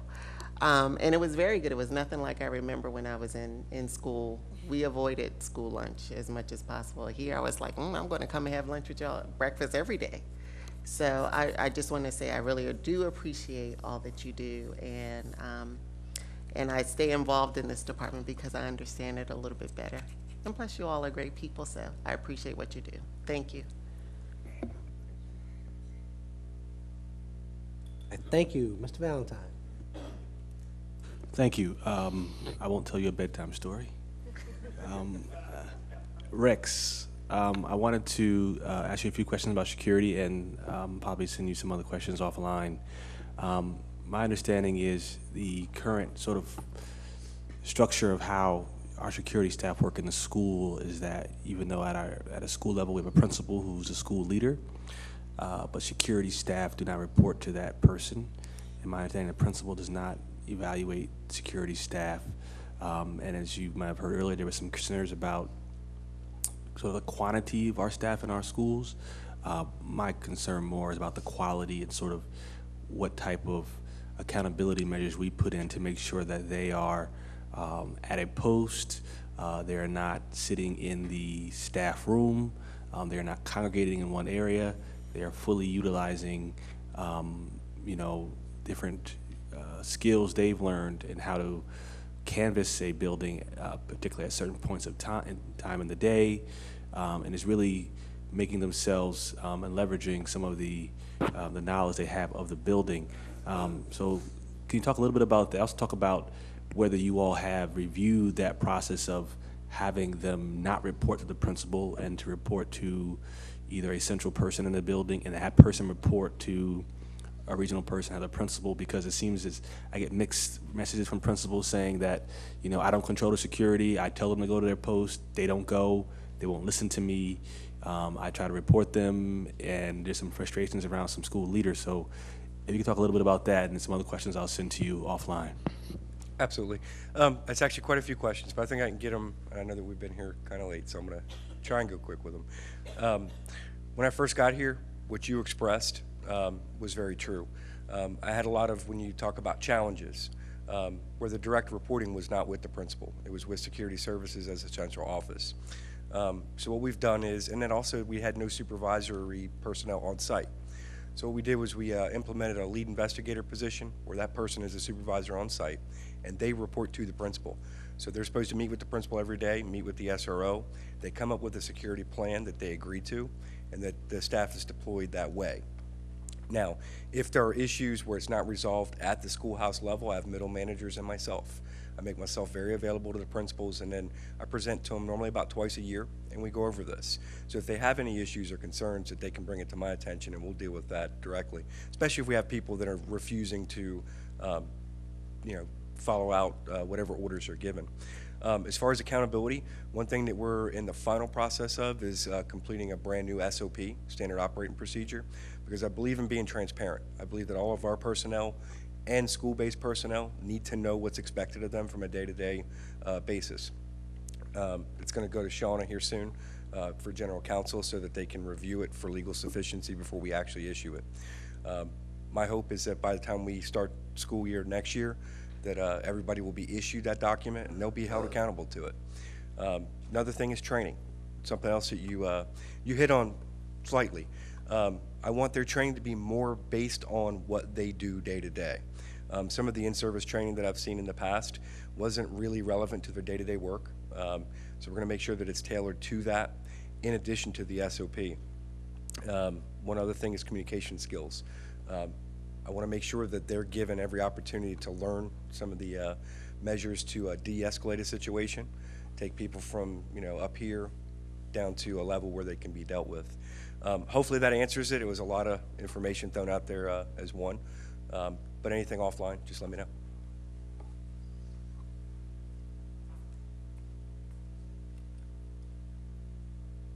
Ms. Grady? Good evening. I want to thank you for your presentation. I have quite a few questions, but I'm only going to focus on one. It's regarding the transportation. I know that planning starts early on. My question to you is, what are we doing? I know that usually there's always glitches when the school starts, and sometimes the communication is not the same, even when parents call the school and they ask the school about buses, and sometimes the answers could be very vague about not knowing, like that's not, we don't deal with transportation. So just wanting to figure out and if you've gotten that feedback and what are some things that you're doing to be proactive so that that communication is strong in the very beginning of the school year, and as well as the routes are as much as possible. The drivers are in the know of what those routes should be, so that we can just get better. Mm-hmm.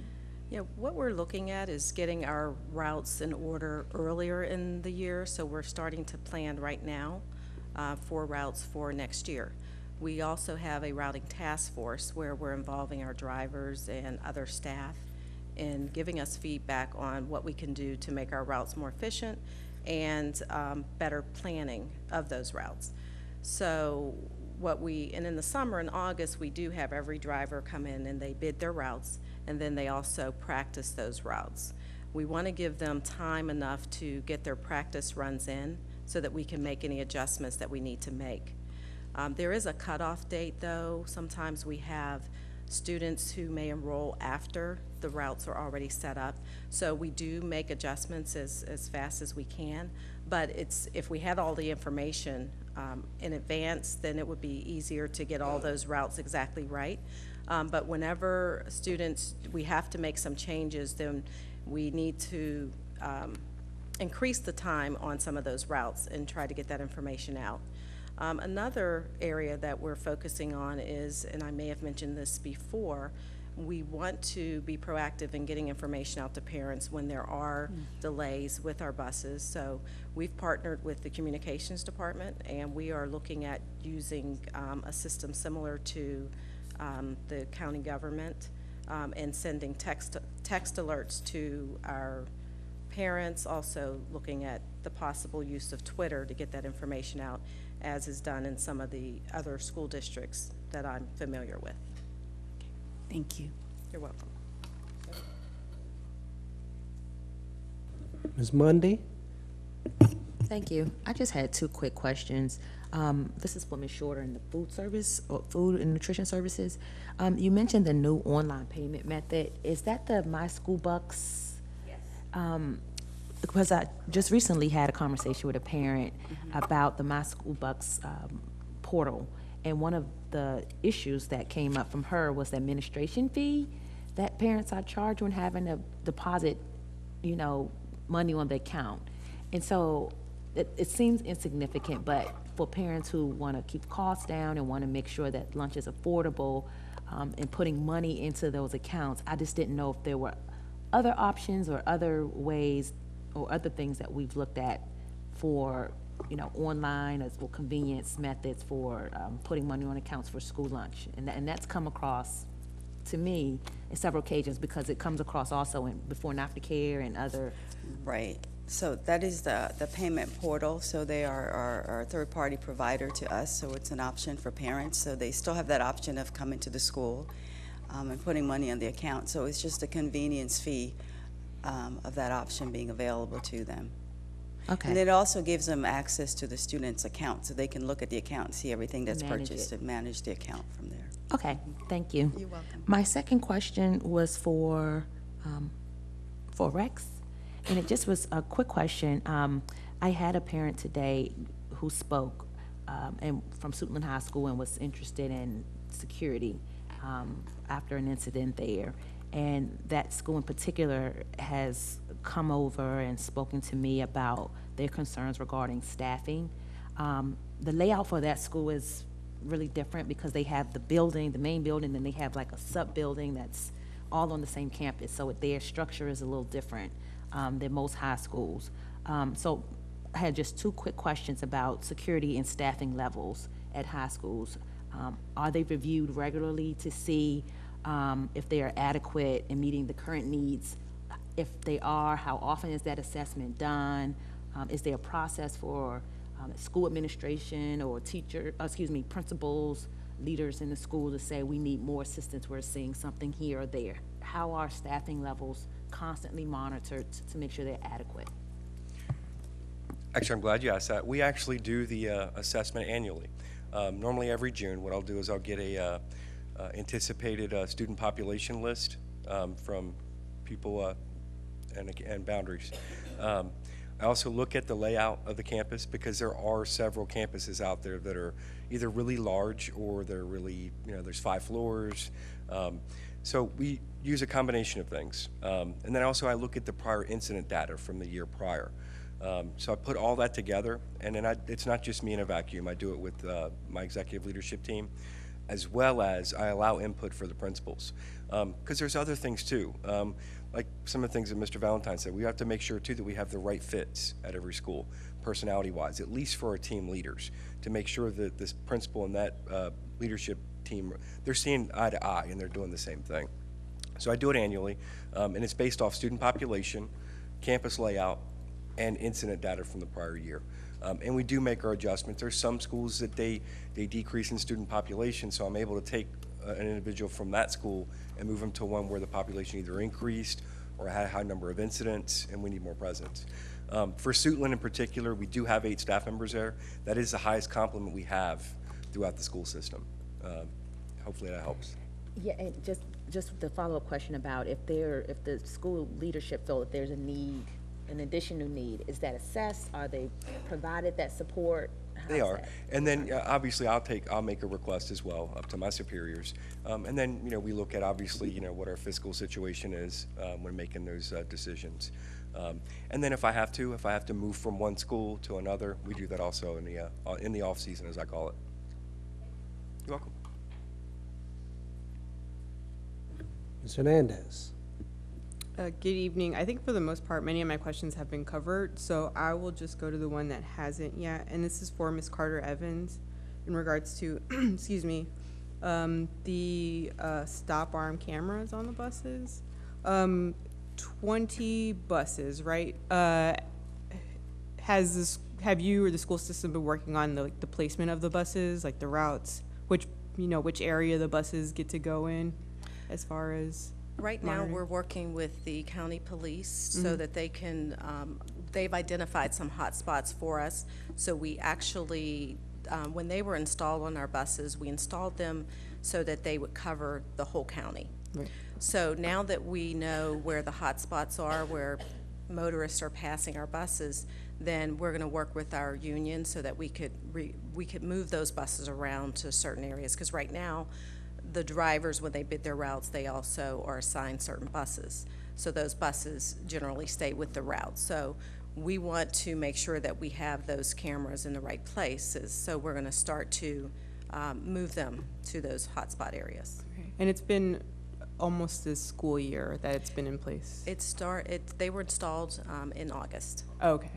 Now, as far as the program expanding, do you imagine that perhaps the results of this year would kind of either expand more cameras on buses? Right now, we're not seeing the results that we thought we would see. So we are just gonna, right now, try to move those cameras around and see if that's going to increase the number of violations that we're able to capture on camera.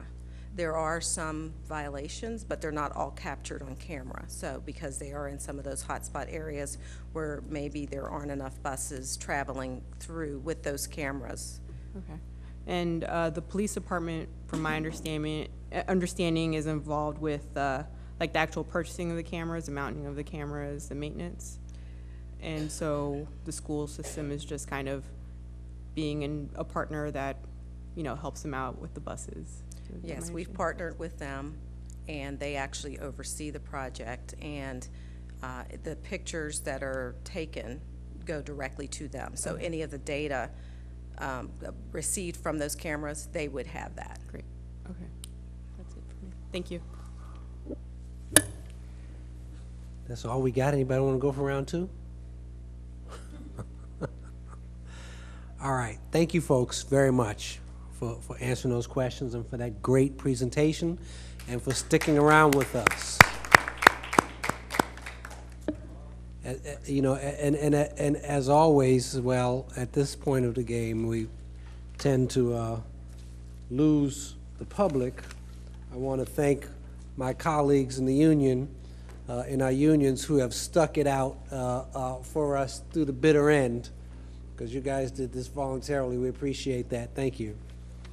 Thank you. And now, colleagues, may I have a motion to confirm actions taken in executive session? It's been properly moved and seconded that the Board of Education hereby approve actions taken in executive session on February 12, 2015, related to personnel appointments, personnel matters, legal matters, administrative matters. Is there any discussion? Hearing none. All those in favor, please say aye. All those opposed? May Curtis please give us a motion to adjourn? May Lynn second it. Who's else stand up? All those in favor, please say aye. Ladies and gentlemen, we are adjourned. Have a great evening.